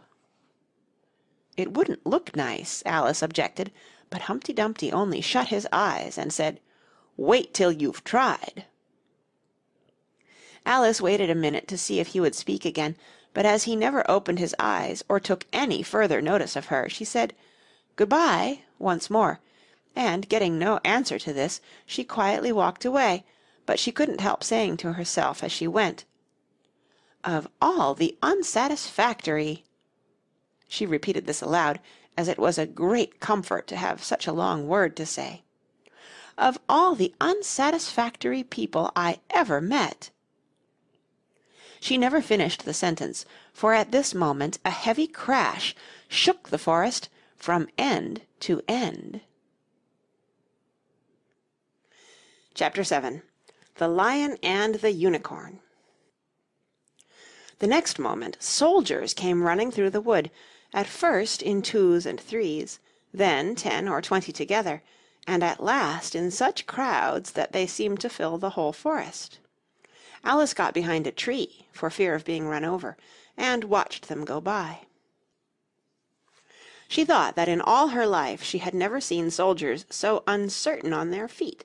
They were always tripping over something or other, and whenever one went down, several more always fell over him, so that the ground was soon covered with little heaps of men. Then came the horses. Having 4 feet, these managed rather better than the foot soldiers, but even they stumbled now and then, and it seemed to be a regular rule that whenever a horse stumbled, the rider fell off instantly.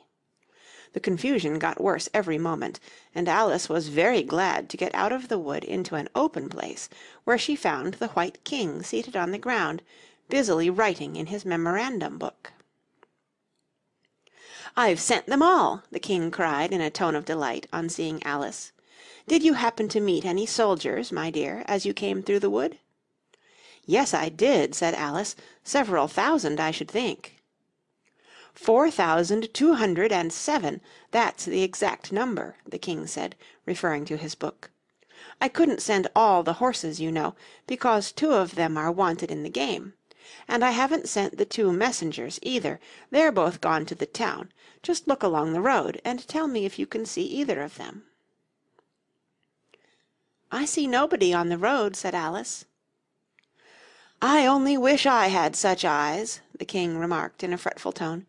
"To be able to see nobody, and at that distance too, why, it's as much as I can do to see real people by this light." All this was lost on Alice, who was still looking intently along the road, shading her eyes with one hand. "I see somebody now," she exclaimed at last, "but he's coming very slowly, and what curious attitudes he goes into!" For the messenger kept skipping up and down, and wriggling like an eel as he came along, with his great hands spread out like fans on each side. "Not at all," said the King. "He's an Anglo-Saxon messenger, and those are Anglo-Saxon attitudes. He only does them when he's happy. His name is Heya." He pronounced it so as to rhyme with mayor. "I love my love with an H," Alice couldn't help beginning, "because he is happy. I hate him with an H, because he is hideous. I fed him with ham sandwiches and hay. His name is Heya, and he lives—" "He lives on the hill," the king remarked simply, without the least idea that he was joining in the game, while Alice was still hesitating for the name of a town beginning with H. "The other messenger's called Hatta. I must have two, you know, to come and go, one to come and one to go." "I beg your pardon?" said Alice. "It isn't respectable to beg," said the king. "I only meant that I didn't understand," said Alice. "Why one to come and one to go?" "Didn't I tell you?" the king repeated impatiently. "I must have two, to fetch and carry, one to fetch and one to carry." At this moment the messenger arrived. He was far too much out of breath to say a word, and could only wave his hands about and make the most fearful faces at the poor king. "This young lady loves you with an H," the king said, introducing Alice in the hope of turning off the messenger's attention from himself, but it was no use. The Anglo-Saxon attitudes only got more extraordinary every moment, while the great eyes rolled wildly from side to side. "You alarm me," said the king. "I feel faint. Give me a ham sandwich." On which the messenger, to Alice's great amusement, opened a bag that hung round his neck, and handed a sandwich to the king, who devoured it greedily. "Another sandwich," said the king. "There's nothing but hay left now," the messenger said, peeping into the bag. "Hay, then," the king murmured in a faint whisper. Alice was glad to see that it revived him a good deal. "There is nothing like eating hay when you're faint," he remarked to her, as he munched away. "I should think throwing cold water over you would be better," Alice suggested, "or some sal volatile." "I didn't say there was nothing better," the king replied. "I said there was nothing like it," which Alice did not venture to deny. "Who did you pass on the road?" the king went on, holding out his hand to the messenger for some more hay. "Nobody," said the messenger. "Quite right," said the king. "This young lady saw him too, so of course nobody walks slower than you." "I do my best," the messenger said in a sulky tone. "I'm sure nobody walks much faster than I do." "He can't do that," said the king, "or else he'd have been here first. However, now you've got your breath, you may tell us what's happened in the town." "I'll whisper it," said the messenger, putting his hands to his mouth in the shape of a trumpet, and stooping so as to get close to the king's ear. Alice was sorry for this, as she wanted to hear the news too. However, instead of whispering, he simply shouted at the top of his voice, "They're at it again!" "Do you call that a whisper?" cried the poor king, jumping up and shaking himself. "If you do such a thing again, I'll have you buttered. It went through and through my head like an earthquake." It would have to be a very tiny earthquake, thought Alice. "Who are at it again?" she ventured to ask. "Why, the lion and the unicorn, of course," said the king. "Fighting for the crown?" "Yes, to be sure," said the king, "and the best of the joke is that it's my crown all the while. Let's run and see them." And they trotted off, Alice repeating to herself as she ran the words of the old song. The lion and the unicorn were fighting for the crown. The lion beat the unicorn all round the town. Some gave them white bread, some gave them brown, some gave them plum cake, and drummed them out of town. "Does the one that wins get the crown?" she asked, as well as she could, for the run was putting her quite out of breath. "Dear me, no," said the king. "What an idea!" "Would you be good enough," Alice panted out, after running a little further, "to stop a minute, just to get one's breath again?" "I'm good enough," the king said, "only I'm not strong enough. You see, a minute goes by so fearfully quick. You might as well try to stop a bandersnatch." Alice had no more breath for talking, so they trotted on in silence till they came in sight of a great crowd, in the middle of which the lion and unicorn were fighting. They were in such a cloud of dust that at first Alice could not make out which was which, but she soon managed to distinguish the unicorn by his horn. They placed themselves close to where Hatta, the other messenger, was standing watching the fight, with a cup of tea in one hand and a piece of bread and butter in the other. "He's only just out of prison, and he hadn't finished his tea when he was sent in," Heya whispered to Alice, "and they only give them oyster shells in there, so you see he's very hungry and thirsty. How are you, dear child?" he went on, putting his arm affectionately round Hatta's neck. Hatta looked round and nodded, and went on with his bread and butter. "Were you happy in prison, dear child?" said Heya. Hatta looked round once more, and this time a tear or two trickled down his cheek, but not a word would he say. "Speak, can't you?" Heya cried impatiently, but Hatta only munched away and drank some more tea. "Speak, won't you?" cried the king. "How are they getting on with the fight?" Hatta made a desperate effort, and swallowed a large piece of bread and butter. "They're getting on very well," he said in a choking voice. "Each of them has been down about 87 times." "Then I suppose they'll soon bring the white bread and the brown," Alice ventured to remark. "It's waiting for 'em now," said Hatta. "This is a bit of it as I'm eating." There was a pause in the fight just then, and the lion and the unicorn sat down panting, while the king called out, "10 minutes allowed for refreshments." Heya and Hatta set to work at once, carrying rough trays of white and brown bread. Alice took a piece to taste, but it was very dry. "I don't think they'll fight any more to-day," the king said to Hatta. "Go and order the drums to begin." And Hatta went bounding away like a grasshopper. For a minute or two Alice stood silent, watching him. Suddenly she brightened up. "Look, look!" she cried, pointing eagerly. "There's the White Queen running across the country. She came flying out of the wood over yonder. How fast those queens can run!" "There's some enemy after her, no doubt," the king said, without even looking round. "That wood's full of them." "But aren't you going to run and help her?" Alice asked, very much surprised at his taking it so quietly. "No use, no use," said the king. "She runs so fearfully quick. You might as well try to catch a bandersnatch. But I'll make a memorandum about her if you like. She's a dear good creature," he repeated softly to himself as he opened his memorandum book. "Do you spell creature with a double E?" At this moment the unicorn sauntered by them, with his hands in his pockets. "I had the best of it this time," he said to the king, just glancing at him as he passed. A little," the king replied rather nervously. "You shouldn't have run him through with your horn, you know." "It didn't hurt him," the unicorn said carelessly, and he was going on when his eye happened to fall upon Alice. He turned round rather instantly, and stood for some time looking at her with an air of the deepest disgust. "What is this?" he said at last. "This is a child," Heya replied eagerly, coming in front of Alice to introduce her, and spreading out both his hands towards her in an Anglo-Saxon attitude. "We only found it to-day. It's as large as life and twice as natural." "I always thought they were fabulous monsters," said the unicorn. "Is it alive?" "It can talk," said Heya solemnly.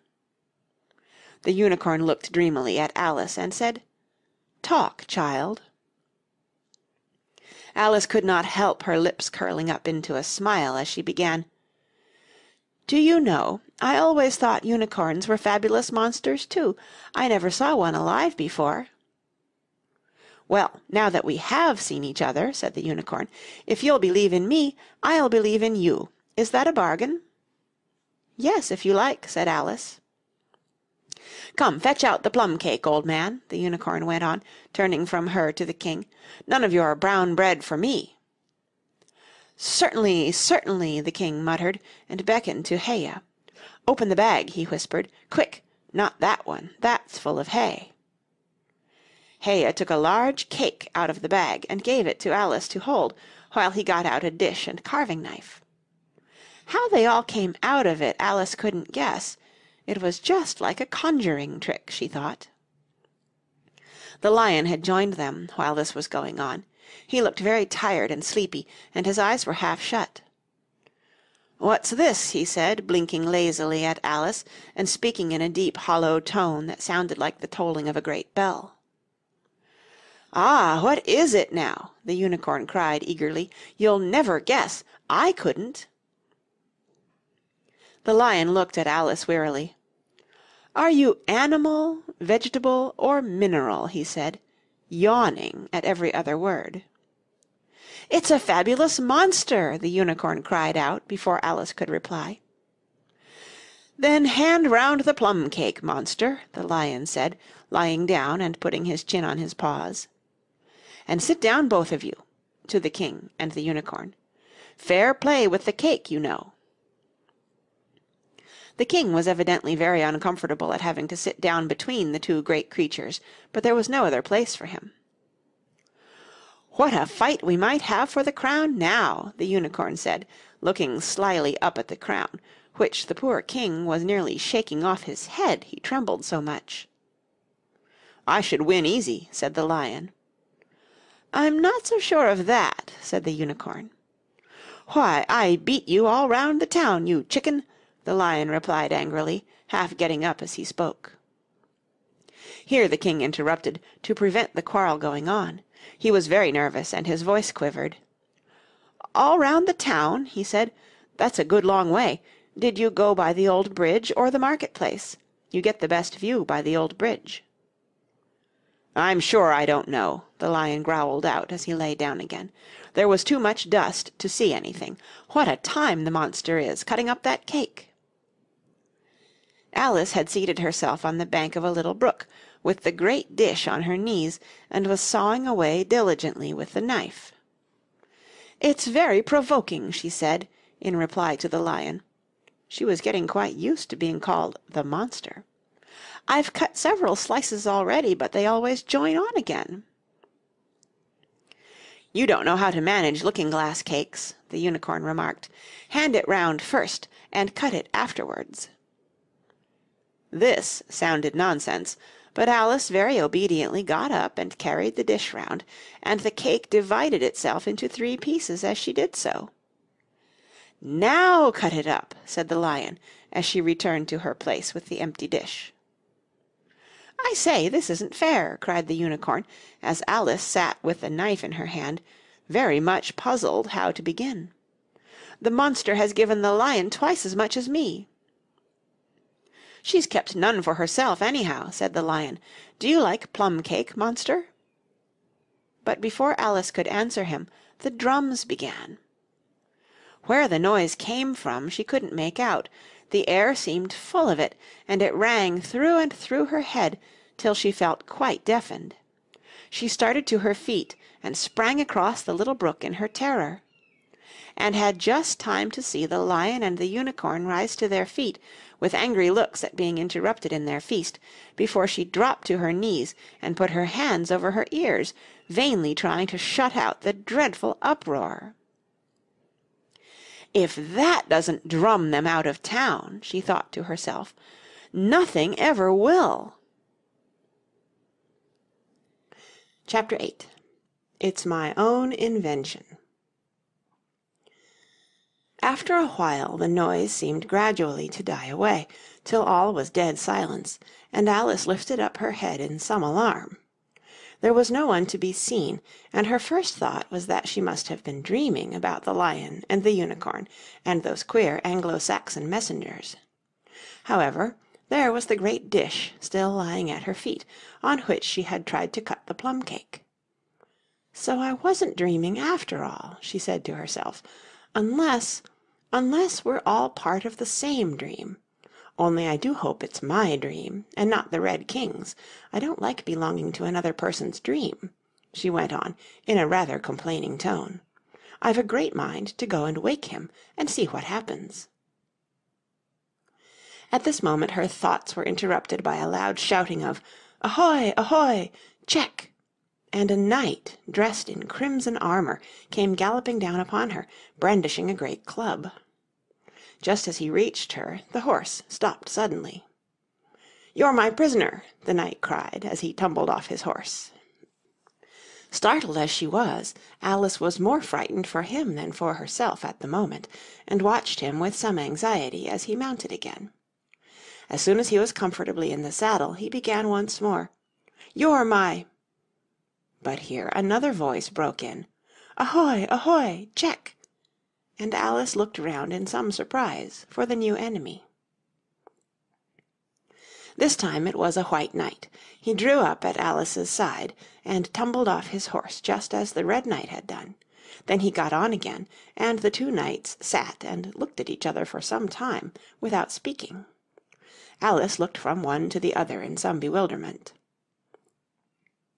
"She's my prisoner, you know," the red knight said at last. "Yes, but then I came and rescued her," the white knight replied.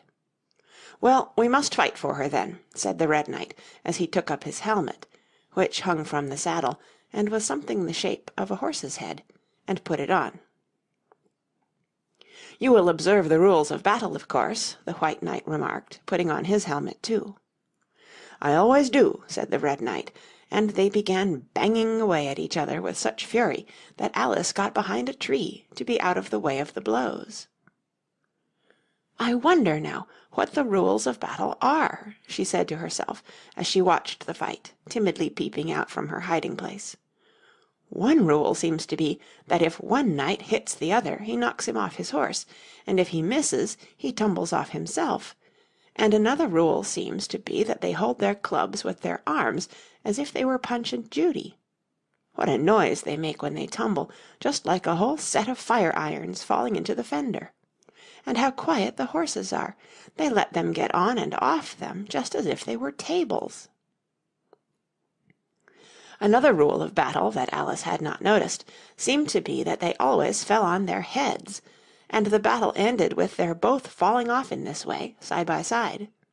When they got up again they shook hands, and then the red knight mounted and galloped off. "It was a glorious victory, wasn't it?" said the white knight, as he came up panting. "I don't know," Alice said doubtfully.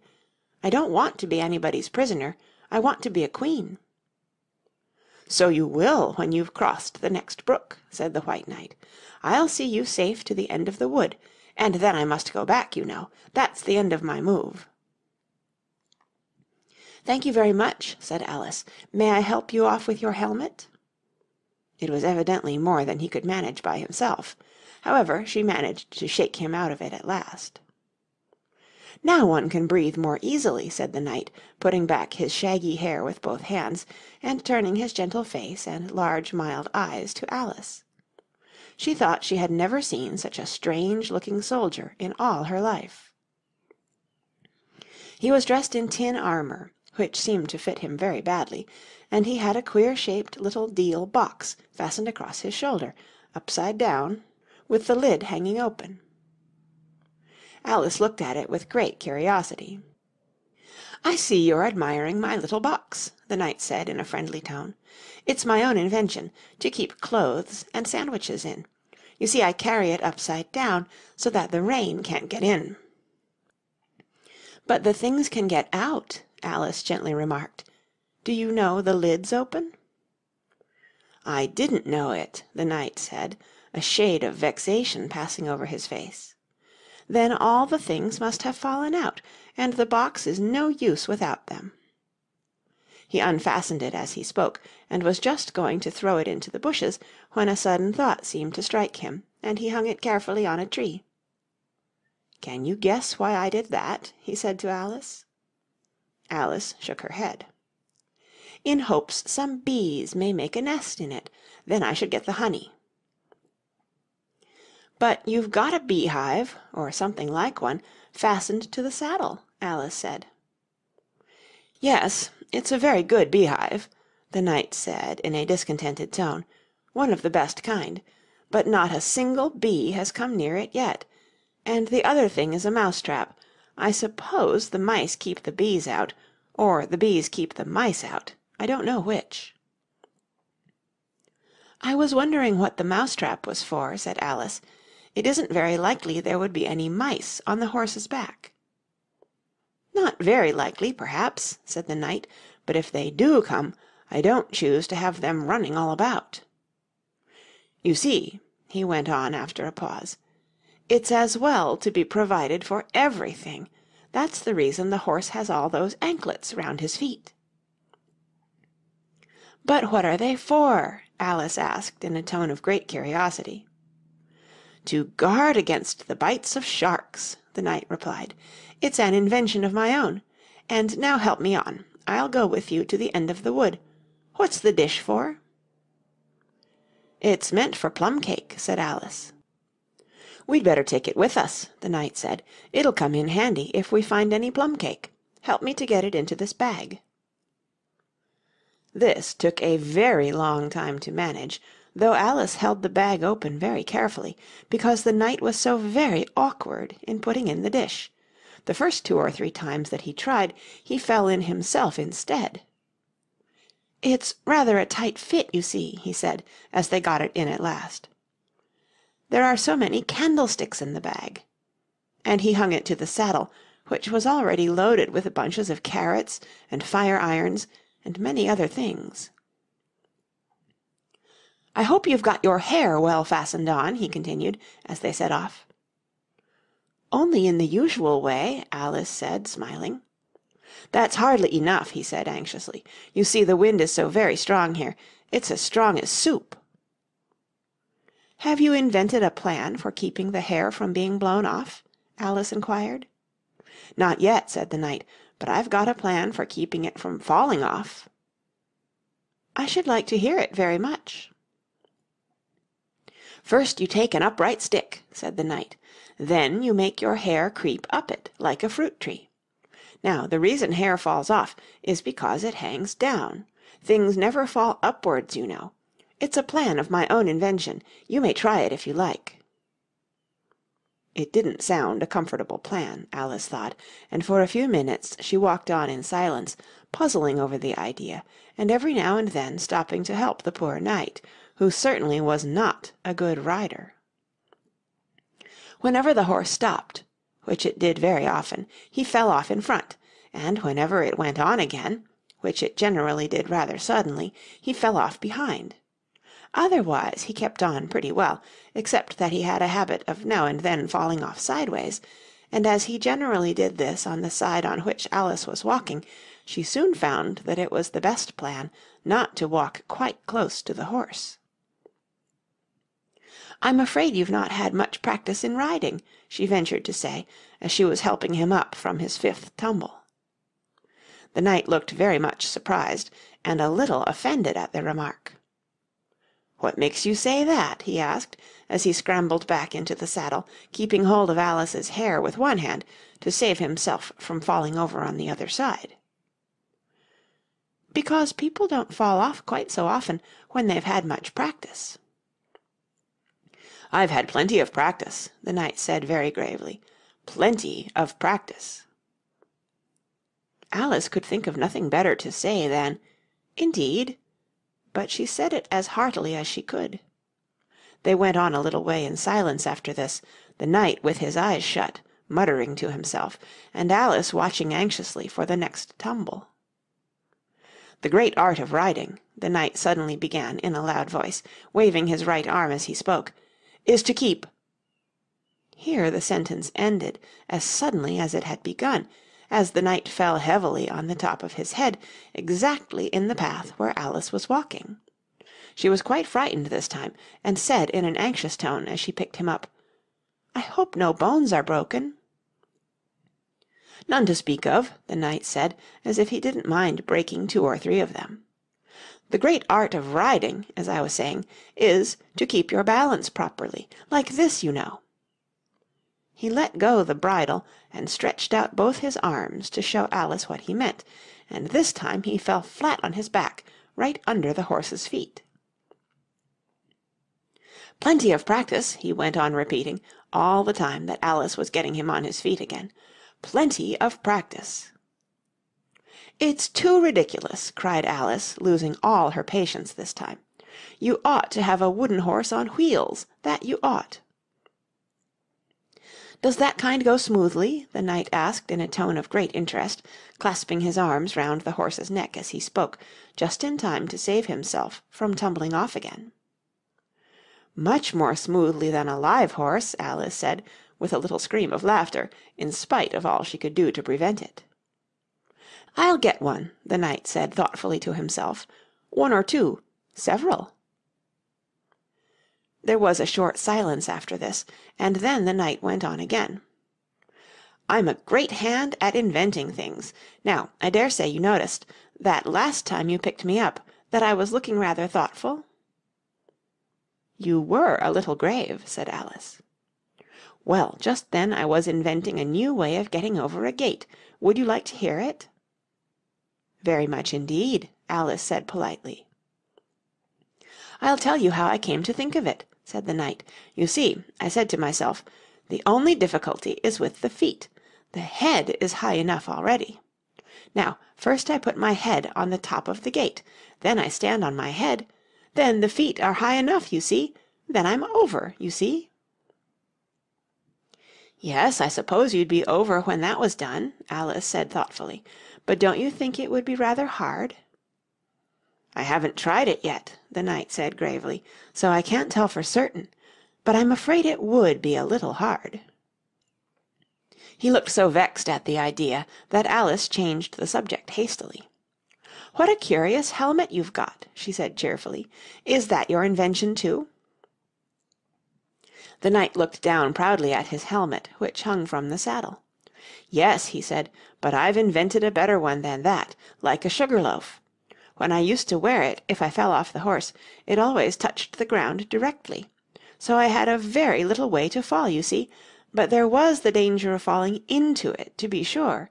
That happened to me once, and the worst of it was, before I could get out again, the other white knight came and put it on. He thought it was his own helmet." The knight looked so solemn about it that Alice did not dare to laugh. "I'm afraid you must have hurt him," she said in a trembling voice, "being on the top of his head." "I had to kick him, of course," the knight said very seriously, "and then he took the helmet off again, but it took hours and hours to get me out. I was as fast as lightning, you know." "But that's a different kind of fastness," Alice objected. The knight shook his head. "It was all kinds of fastness with me, I can assure you," he said. He raised his hands in some excitement as he said this, and instantly rolled out of the saddle and fell headlong into a deep ditch. Alice ran to the side of the ditch to look for him.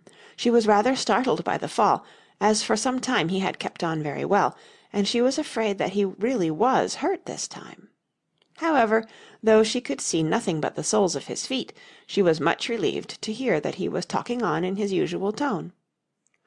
"All kinds of fastness," he repeated.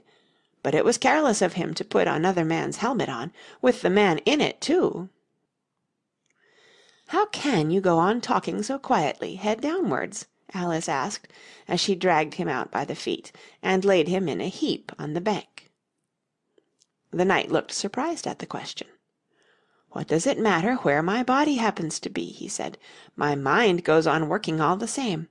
In fact, the more head downwards I am, the more I keep inventing new things." "Now, the cleverest thing of the sort that I ever did," he went on after a pause, "was inventing a new pudding during the meat course." "In time to have it cooked for the next course?" Alice said. "Well, not the next course," the knight said in a slow, thoughtful tone. "No, certainly not the next course." "Then it would have to be the next day. I suppose you wouldn't have 2 pudding courses in one dinner." "Well, not the next day," the knight repeated as before. "Not the next day. In fact," he went on, holding his head down and his voice getting lower and lower, "I don't believe that pudding ever was cooked. In fact, I don't believe that pudding ever will be cooked, and yet it was a very clever pudding to invent." "What did you mean it to be made of?" Alice asked, hoping to cheer him up, for the poor knight seemed quite low-spirited about it. "It began with blotting paper," the knight answered with a groan. "That wouldn't be very nice, I'm afraid."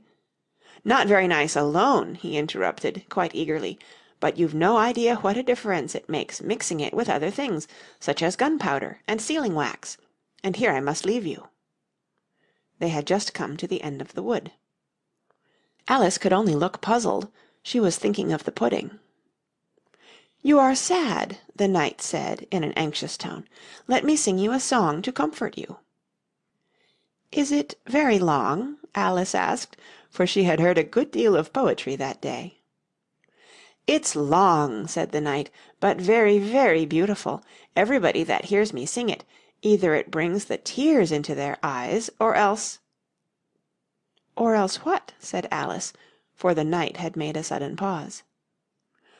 "Or else it doesn't, you know. The name of the song is called Haddock's Eyes." "Oh, that's the name of the song, is it?" Alice said, trying to feel interested. "No, you don't understand," the knight said, looking a little vexed. "That's what the name is called. The name really is The Aged, Aged Man." "Then I ought to have said, that's what the song is called," Alice corrected herself. "No, you oughtn't. That's quite another thing. The song is called Ways and Means, but that's only what it's called, you know." "Well, what is the song, then?" said Alice, who was by this time completely bewildered. "I was coming to that," the knight said. "The song really is A Sitting on a Gate, and the tune's my own invention." So saying, he stopped his horse, and let the reins fall on its neck. Then, slowly beating time with one hand, and with a faint smile lighting up his gentle foolish face, as if he enjoyed the music of his song, he began. Of all the strange things that Alice saw in her journey through the looking-glass, this was the one that she always remembered most clearly. Years afterwards she could bring the whole scene back again, as if it had been only yesterday, the mild blue eyes and kindly smile of the knight, the setting sun gleaming through his hair and shining on his armour in a blaze of light that quite dazzled her, the horse moving quietly about, with the reins hanging loose on his neck, cropping the grass at her feet, and the black shadows of the forest behind. All this she took in like a picture, as, with one hand shading her eyes, she leant against a tree, watching the strange pair, and listening, in a half-dream, to the melancholy music of the song. "But the tune isn't his own invention," she said to herself. "It's I give thee all, I can no more." She stood and listened very attentively, but no tears came into her eyes. "I'll tell thee everything I can, there's little to relate. I saw an aged, aged man a-sitting on a gate. 'Who are you, aged man?' I said, 'and how is it you live?' And his answer trickled through my head like water through a sieve. He said, 'I look for butterflies that sleep among the wheat. I make them into mutton pies, and sell them in the street.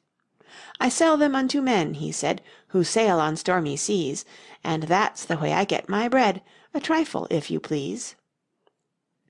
But I was thinking of a plan to dye one's whiskers green, and always use so large a fan that they could not be seen. So having no reply to give to what the old man said, I cried, 'Come tell me how you live,' and thumped him on the head. His accents mild took up the tale. He said, 'I go my ways, and when I find a mountain rill, I set it in a blaze.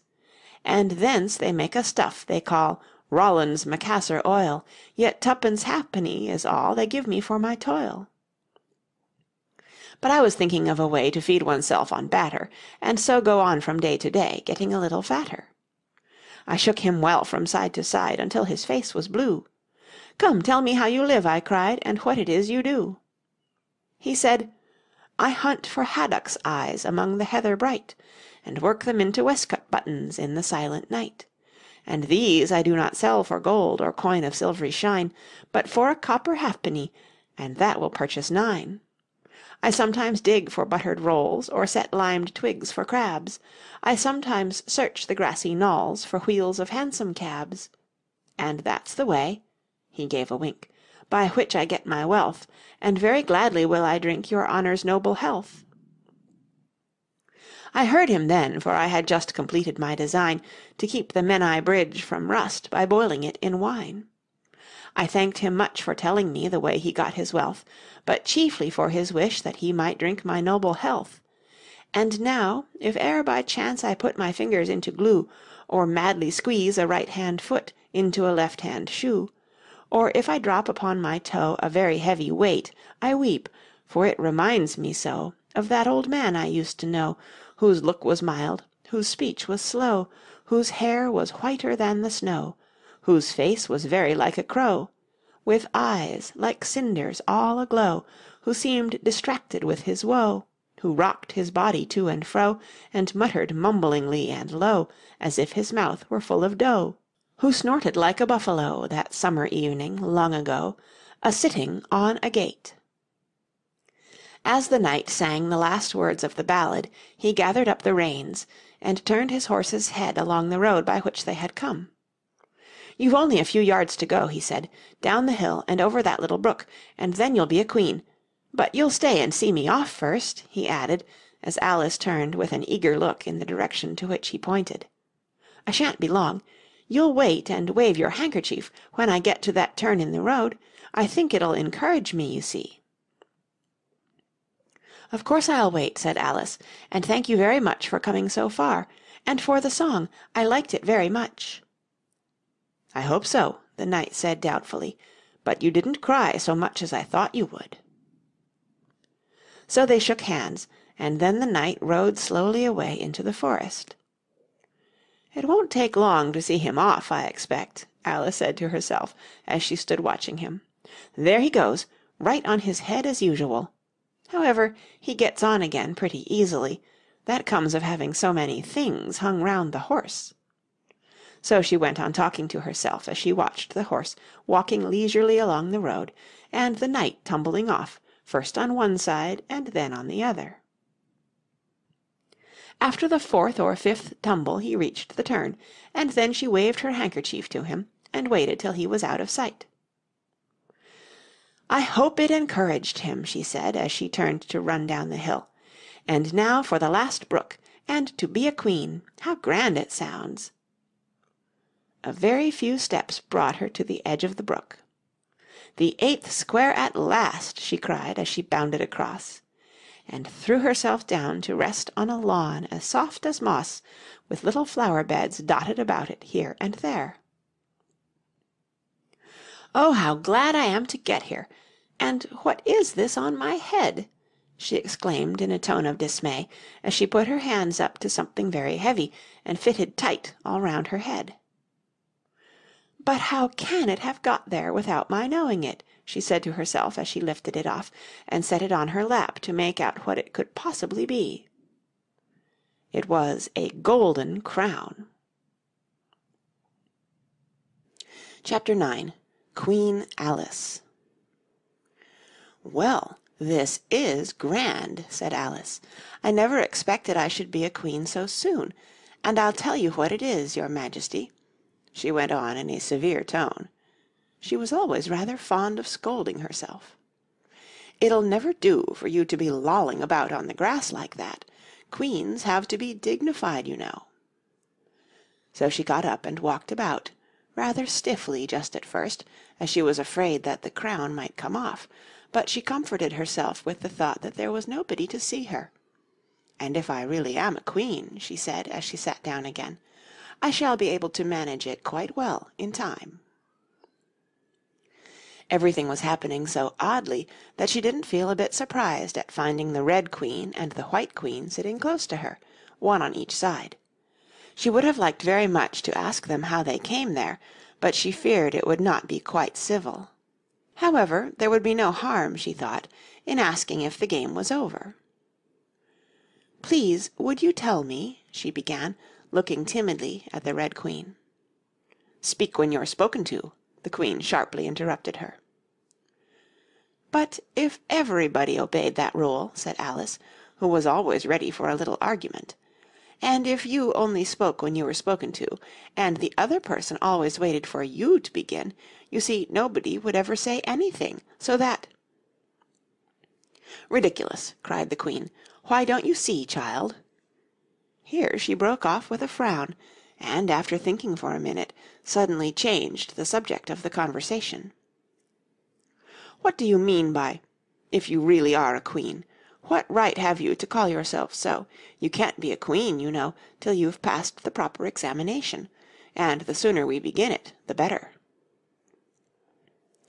"I only said if," poor Alice pleaded in a piteous tone. The two queens looked at each other, and the Red Queen remarked, with a little shudder, "She says she only said if." "But she said a great deal more than that," the White Queen moaned, wringing her hands. "Oh, ever so much more than that." "So you did, you know," the Red Queen said to Alice. "Always speak the truth. Think before you speak, and write it down afterwards." "I'm sure I didn't mean—" Alice was beginning, but the Red Queen interrupted her impatiently. "That's just what I complain of. You should have meant. What do you suppose is the use of a child without any meaning? Even a joke should have some meaning, and a child's more important than a joke, I hope. You couldn't deny that, even if you tried with both hands." "I don't deny things with my hands," Alice objected. "Nobody said you did," said the Red Queen. "I said you couldn't if you tried." "She's in that state of mind," said the White Queen, "that she wants to deny something, only she doesn't know what to deny." "A nasty, vicious temper," the Red Queen remarked, and then there was an uncomfortable silence for a minute or two. The Red Queen broke the silence by saying to the White Queen, "I invite you to Alice's dinner party this afternoon." The White Queen smiled feebly and said, "And I invite you." "I didn't know I was to have a party at all," said Alice, "but if there is to be one, I think I ought to invite the guests." "We gave you the opportunity of doing it," the Red Queen remarked, "but I dare say you've not had many lessons in manners yet."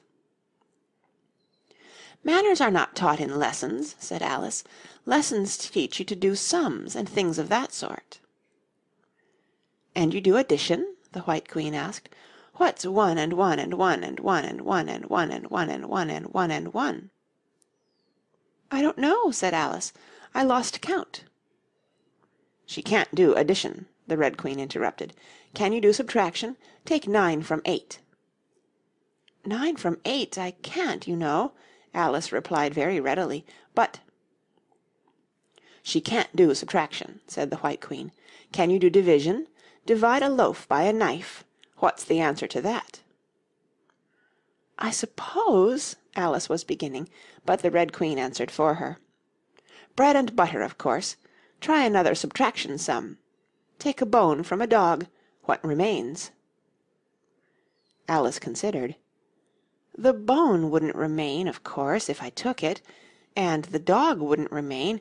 It would come to bite me, and I'm sure I shouldn't remain." "Then you think nothing would remain?" said the Red Queen. "I think that's the answer." "Wrong as usual," said the Red Queen. "The dog's temper would remain." "But I don't see how—" "Why, look here," the Red Queen cried. "The dog would lose its temper, wouldn't it?" "Perhaps it would," Alice replied cautiously. "Then if the dog went away, its temper would remain," the Queen exclaimed triumphantly. Alice said, as gravely as she could, "They might go different ways." But she couldn't help thinking to herself, "What dreadful nonsense we are talking." "She can't do sums a bit," the Queens said together with great emphasis. "Can you do sums?" Alice said, turning suddenly on the White Queen, for she didn't like being found fault with so much. The Queen gasped and shut her eyes. "I can do addition if you give me time, but I can do subtraction under any circumstances." "Of course you know your ABC," said the Red Queen. "To be sure I do," said Alice.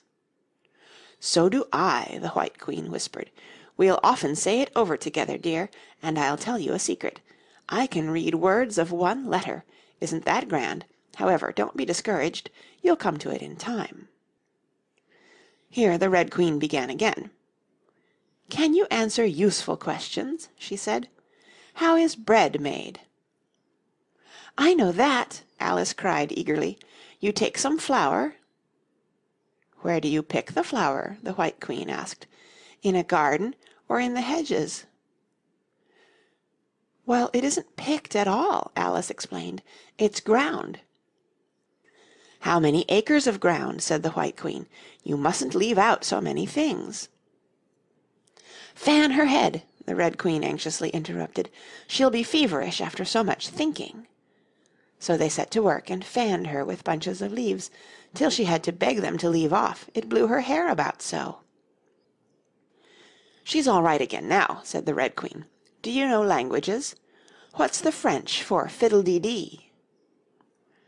"Fiddle-dee-dee's not English," Alice replied gravely. "Whoever said it was?" said the Red Queen. Alice thought she saw a way out of the difficulty this time. "If you'll tell me what language fiddle-dee-dee is, I'll tell you the French for it," she exclaimed triumphantly. But the Red Queen drew herself up rather stiffly and said, "Queens never make bargains." "I wish queens never asked questions," Alice thought to herself. "Don't let us quarrel," the White Queen said in an anxious tone. "What is the cause of lightning?" "The cause of lightning," Alice said very decidedly, for she felt quite certain about this, "is the thunder. No, no," she hastily corrected herself. "I meant the other way." "It's too late to correct it," said the Red Queen. "When once you've said a thing, that fixes it, and you must take the consequences."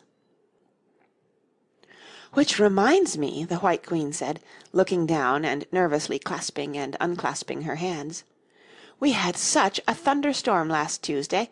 I mean one of the last set of Tuesdays, you know." Alice was puzzled.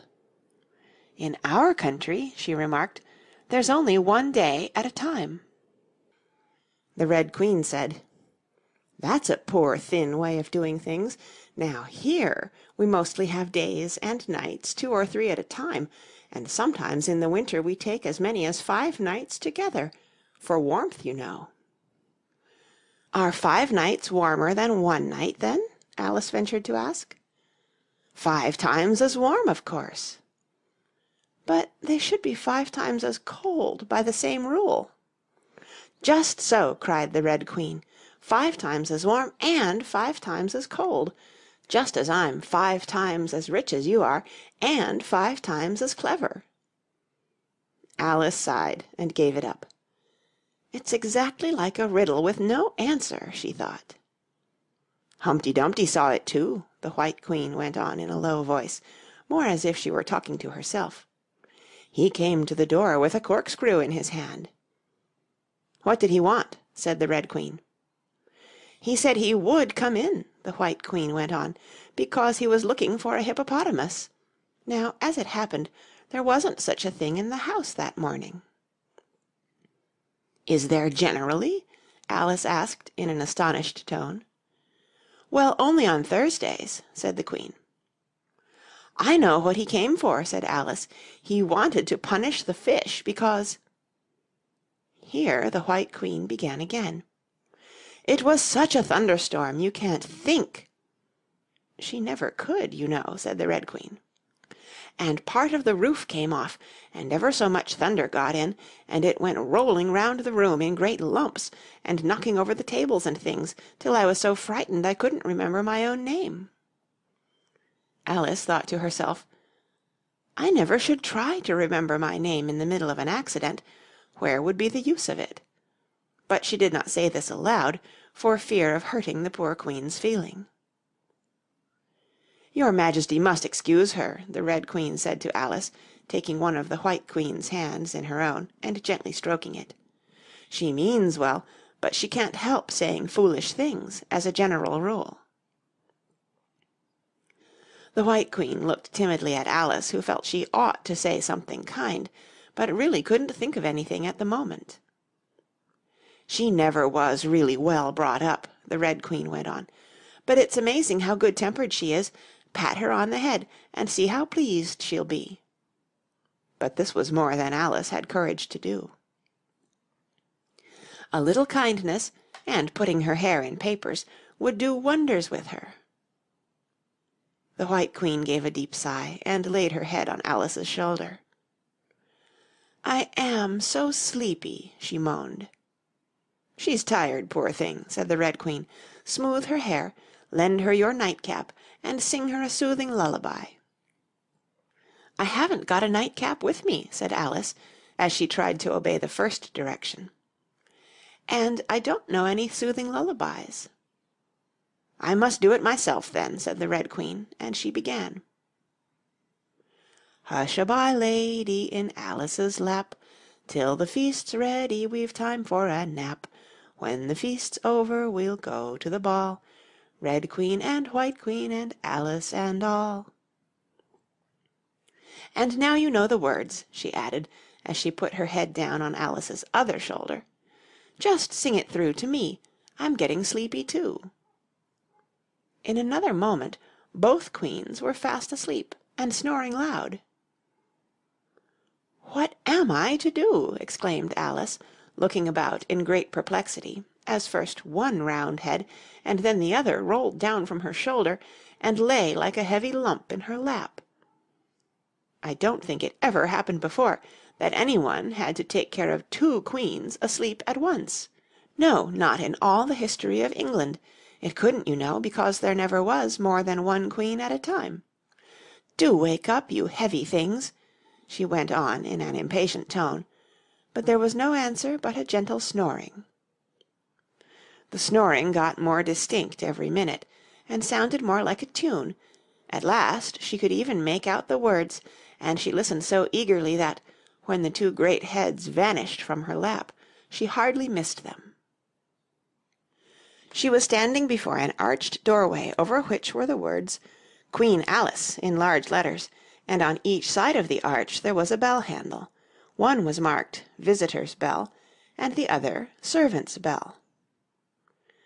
"I'll wait till the song's over," thought Alice, "and then I'll ring Which bell must I ring?" she went on, very much puzzled by the names. "I'm not a visitor, and I'm not a servant. There ought to be one marked Queen, you know." Just then the door opened a little way, and a creature with a long beak put its head out for a moment and said, "No admittance till the week after next," and shut the door again with a bang. Alice knocked and rang in vain for a long time, but at last a very old frog, who was sitting under a tree, got up and hobbled slowly towards her. He was dressed in bright yellow, and had enormous boots on. "What is it now?" the frog said in a deep, hoarse whisper. Alice turned round, ready to find fault with anybody. "Where's the servant whose business it is to answer the door?" she began angrily. "Which door?" said the frog. Alice almost stamped with irritation at the slow drawl in which he spoke. "This door, of course." The frog looked at the door with his large dull eyes for a minute. Then he went nearer and rubbed it with his thumb, as if he were trying whether the paint would come off. Then he looked at Alice. "To answer the door?" he said. "What's it been asking of?" He was so hoarse that Alice could scarcely hear him. "I don't know what you mean," she said. "I talks English, doesn't I?" the frog went on. "Or are you deaf? What did it ask you?" "Nothing," Alice said impatiently. "I've been knocking at it." "Shouldn't do that, shouldn't do that," the frog muttered. "Vexes it, you know." Then he went up and gave the door a kick with one of his great feet. "You let it alone," he panted out, as he hobbled back to his tree, "and it'll let you alone, you know." At this moment the door was flung open, and a shrill voice was heard singing. To the looking-glass world it was Alice that said, "I've a sceptre in hand, I've a crown on my head. Let the looking-glass creatures, whatever they be, come and dine with the Red Queen, the White Queen, and me." And hundreds of voices joined in the chorus. "Then fill up the glasses as quick as you can, and sprinkle the table with buttons and bran. Put cats in the coffee and mice in the tea, and welcome Queen Alice with 30 times 3." Then followed a confused noise of cheering, and Alice thought to herself, 30 times 3 makes 90. I wonder if anyone's counting.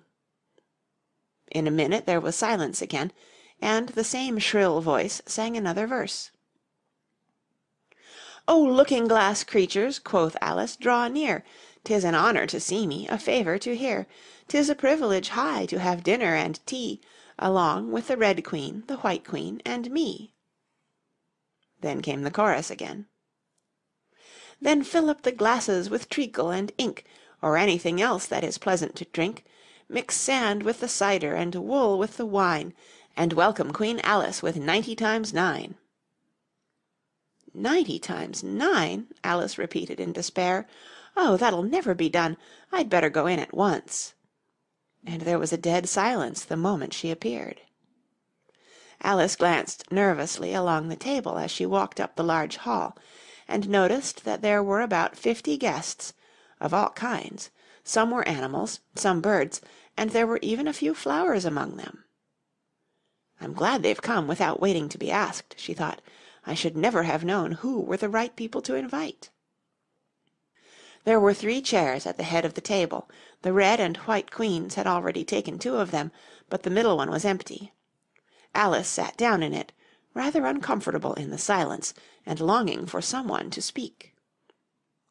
At last the Red Queen began. "You've missed the soup and fish," she said. "Put on the joint." And the waiters set a leg of mutton before Alice, who looked at it rather anxiously, as she had never had to carve a joint before. "You look a little shy. Let me introduce you to that leg of mutton," said the Red Queen. "Alice, mutton. Mutton, Alice." The leg of mutton got up in the dish and made a little bow to Alice, and Alice returned the bow, not knowing whether to be frightened or amused. "May I give you a slice?" she said, taking up the knife and fork and looking from one queen to the other. "Certainly not," the Red Queen said, very decidedly. "It isn't etiquette to cut any one you've been introduced to. Remove the joint." And the waiters carried it off, and brought a large plum pudding in its place. "I won't be introduced to the pudding, please," Alice said rather hastily, "or we shall get no dinner at all. May I give you some?" But the Red Queen looked sulky and growled, "Pudding, Alice. Alice, pudding. Remove the pudding." And the waiters took it away so quickly that Alice couldn't return its bow. However, she didn't see why the Red Queen should be the only one to give orders, so as an experiment she called out, "Waiter, bring back the pudding." And there it was again in a moment, like a conjuring trick. It was so large that she couldn't help feeling a little shy with it, as she had been with the mutton. However, she conquered her shyness by a great effort, and cut a slice, and handed it to the Red Queen. "What impertinence!" said the pudding. "I wonder how you'd like it if I were to cut a slice out of you, you creature." It spoke in a thick, suety sort of voice, and Alice hadn't a word to say in reply. She could only sit and look at it and gasp. "Make a remark," said the Red Queen. "It's ridiculous to leave all the conversation to the pudding." "Do you know, I've had such a quantity of poetry repeated to me to-day," Alice began, a little frightened at finding that, the moment she opened her lips, there was dead silence, and all eyes were fixed upon her. "And it's a very curious thing, I think. Every poem was about fishes in some way. Do you know why they're so fond of fishes all about here?" She spoke to the Red Queen, whose answer was a little wide of the mark. "As to fishes," she said, very slowly and solemnly, putting her mouth close to Alice's ear, "Her White Majesty knows a lovely riddle, all in poetry, all about fishes. Shall she repeat it?" "Her Red Majesty's very kind to mention it," the White Queen murmured into Alice's other ear, in a voice like the cooing of a pigeon. "It would be such a treat. May I?" "Please do," Alice said very politely.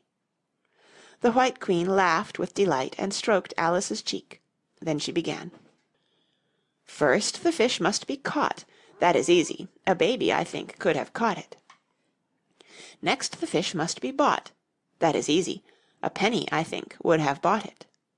Now cook me the fish. That is easy, and will not take more than a minute. Let it lie in a dish. That is easy, because it already is in it. Bring it here, let me sup. It is easy to set such a dish on the table. Take the dish cover up. Ah, that is so hard that I fear I'm unable, for it holds it like glue, holds the lid to the dish while it lies in the middle. Which is easiest to do? Undish cover the fish, or discover the riddle?" "Take a minute to think about it, and then guess," said the Red Queen.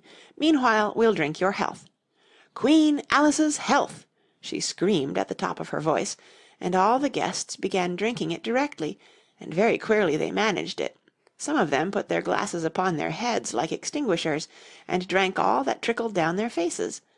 Others upset the decanters, and drank the wine as it ran off the edges of the table, and 3 of them, who looked like kangaroos, scrambled into the dish of roast mutton, and began eagerly lapping up the gravy. "Just like pigs in a trough," thought Alice. "You ought to return thanks in a neat speech," the Red Queen said, frowning at Alice as she spoke. "We must support you, you know," the White Queen whispered, as Alice got up to do it, very obediently, but a little frightened. "Thank you very much," she whispered in reply, "but I can do quite well without." "That wouldn't be at all the thing," the Red Queen said very decidedly, so Alice tried to submit to it with a good grace. "And they did push so," she said afterwards, when she was telling her sister the history of the feast. "You would have thought they wanted to squeeze me flat." In fact, it was rather difficult for her to keep in her place while she made her speech. The 2 queens pushed her so, one on each side, that they nearly lifted her up into the air. "I rise to return thanks," Alice began, and she really did rise as she spoke, several inches, but she got hold of the edge of the table and managed to pull herself down again. "Take care of yourself," screamed the White Queen, seizing Alice's hair with both her hands. "Something's going to happen." And then, as Alice afterwards described it, all sorts of things happened in a moment. The candles all grew up to the ceiling, looking something like a bed of rushes with fireworks at the top. As to the bottles, they each took a pair of plates, which they hastily fitted on as wings, and so, with forks for legs, went fluttering about in all directions. And very like birds they look, Alice thought to herself, as well as she could in the dreadful confusion that was beginning. At this moment she heard a hoarse laugh at her side, and turned to see what was the matter with the White Queen. But instead of the Queen, there was the leg of mutton sitting in the chair. "Here I am!" cried a voice from the soup tureen, and Alice turned again, just in time to see the Queen's broad, good-natured face grinning at her for a moment over the edge of the tureen, before she disappeared into the soup. There was not a moment to be lost. Already several of the guests were lying down in the dishes, and the soup ladle was walking up the table towards Alice's chair, and beckoning to her impatiently to get out of its way. "I can't stand this any longer," she cried, as she jumped up and seized the tablecloth with both hands. One good pull, and plates, dishes, guests, and candles came crashing down together in a heap on the floor. "And as for you," she went on, turning fiercely upon the Red Queen, whom she considered as the cause of all the mischief. But the Queen was no longer at her side. She had suddenly dwindled down to the size of a little doll, and was now on the table, merrily running round and round after her own shawl, which was trailing behind her. At any other time Alice would have felt surprised at this, but she was far too much excited to be surprised at anything now. "As for you," she repeated, catching hold of the little creature in the very act of jumping over a bottle, which had just lighted upon the table, I'll shake you into a kitten, that I will." Chapter 10. Shaking. She took her off the table as she spoke, and shook her backwards and forwards with all her might. The Red Queen made no resistance whatever, only her face grew very small, and her eyes got large and green, and still, as Alice went on shaking her, she kept on growing shorter, and fatter, and softer, and rounder, and... Chapter 11. Waking. And it really was a kitten, after all. Chapter 12. Which dreamed it? "Your Majesty shouldn't purr so loud," Alice said, rubbing her eyes and addressing the kitten respectfully, yet with some severity. "You woke me out of, oh, such a nice dream, and you've been along with me, Kitty, all through the looking-glass world. Did you know it, dear?" It is a very inconvenient habit of kittens, Alice had once made the remark, that, whatever you say to them, they always purr. If they would only purr for yes and mew for no, or any rule of that sort, she had said, so that one could keep up a conversation. But how can you talk with a person if they always say the same thing? On this occasion the kitten only purred, and it was impossible to guess whether it meant yes or no. So Alice hunted among the chessmen on the table till she had found the Red Queen. Then she went down on her knees on the hearth-rug, and put the kitten and the queen to look at each other. "Now, Kitty," she cried, clapping her hands triumphantly, "confess that was what you turned into." "But it wouldn't look at it," she said, when she was explaining the thing afterwards to her sister. "It turned away its head and pretended not to see it, but it looked a little ashamed of itself, so I think it must have been the Red Queen." "Sit up a little more stiffly, dear," Alice cried with a merry laugh, "and curtsy while you're thinking what to purr. It saves time, remember." And she caught it up and gave it one little kiss, just in honour of having been a Red Queen. "Snowdrop, my pet," she went on, looking over her shoulder at the white kitten, which was still patiently undergoing its toilette. "When will Dinah have finished with your white Majesty, I wonder? That must be the reason you were so untidy in my dream. Dinah, do you know that you're scrubbing a white queen? Really, it's most disrespectful of you." "And what did Dinah turn to, I wonder?" she prattled on, as she settled comfortably down, with one elbow in the rug, and her chin in her hand, to watch the kittens. "Tell me, Dinah, did you turn to Humpty Dumpty? I think you did. However, you'd better not mention it to your friends just yet, for I'm not sure. By the way, Kitty, if only you'd been really with me in my dream, there was one thing you would have enjoyed. I had such a quantity of poetry said to me, all about fishes. To-morrow morning you shall have a real treat. All the time you're eating your breakfast, I'll repeat The Walrus and the Carpenter to you, and then you can make believe it's oysters, dear. Now, Kitty, let's consider who it was that dreamed it all. This is a serious question, my dear, and you should not go on licking your paw like that, as if Dinah hadn't washed you this morning. You see, Kitty, it must have been either me or the Red King. He was part of my dream, of course, but then I was part of his dream, too. Was it the Red King, Kitty? You were his wife, my dear, so you ought to know. Oh, Kitty, do help to settle it. I'm sure your paw can wait." But the provoking kitten only began on the other paw, and pretended it hadn't heard the question. Which do you think it was? A boat beneath a sunny sky, lingering onward dreamily in an evening of July. Children three that nestle near, eager eye and willing ear, pleased a simple tale to hear. Long has paled that sunny sky, echoes fade and memories die, autumn frosts have slain July. Still she haunts me, phantom-wise, Alice moving under skies never seen by waking eyes. Children yet the tale to hear, eager eye and willing ear, lovingly shall nestle near, in a wonderland they lie, dreaming as the days go by, dreaming as the summers die. ever drifting down the stream, lingering in the golden gleam. Life, what is it but a dream?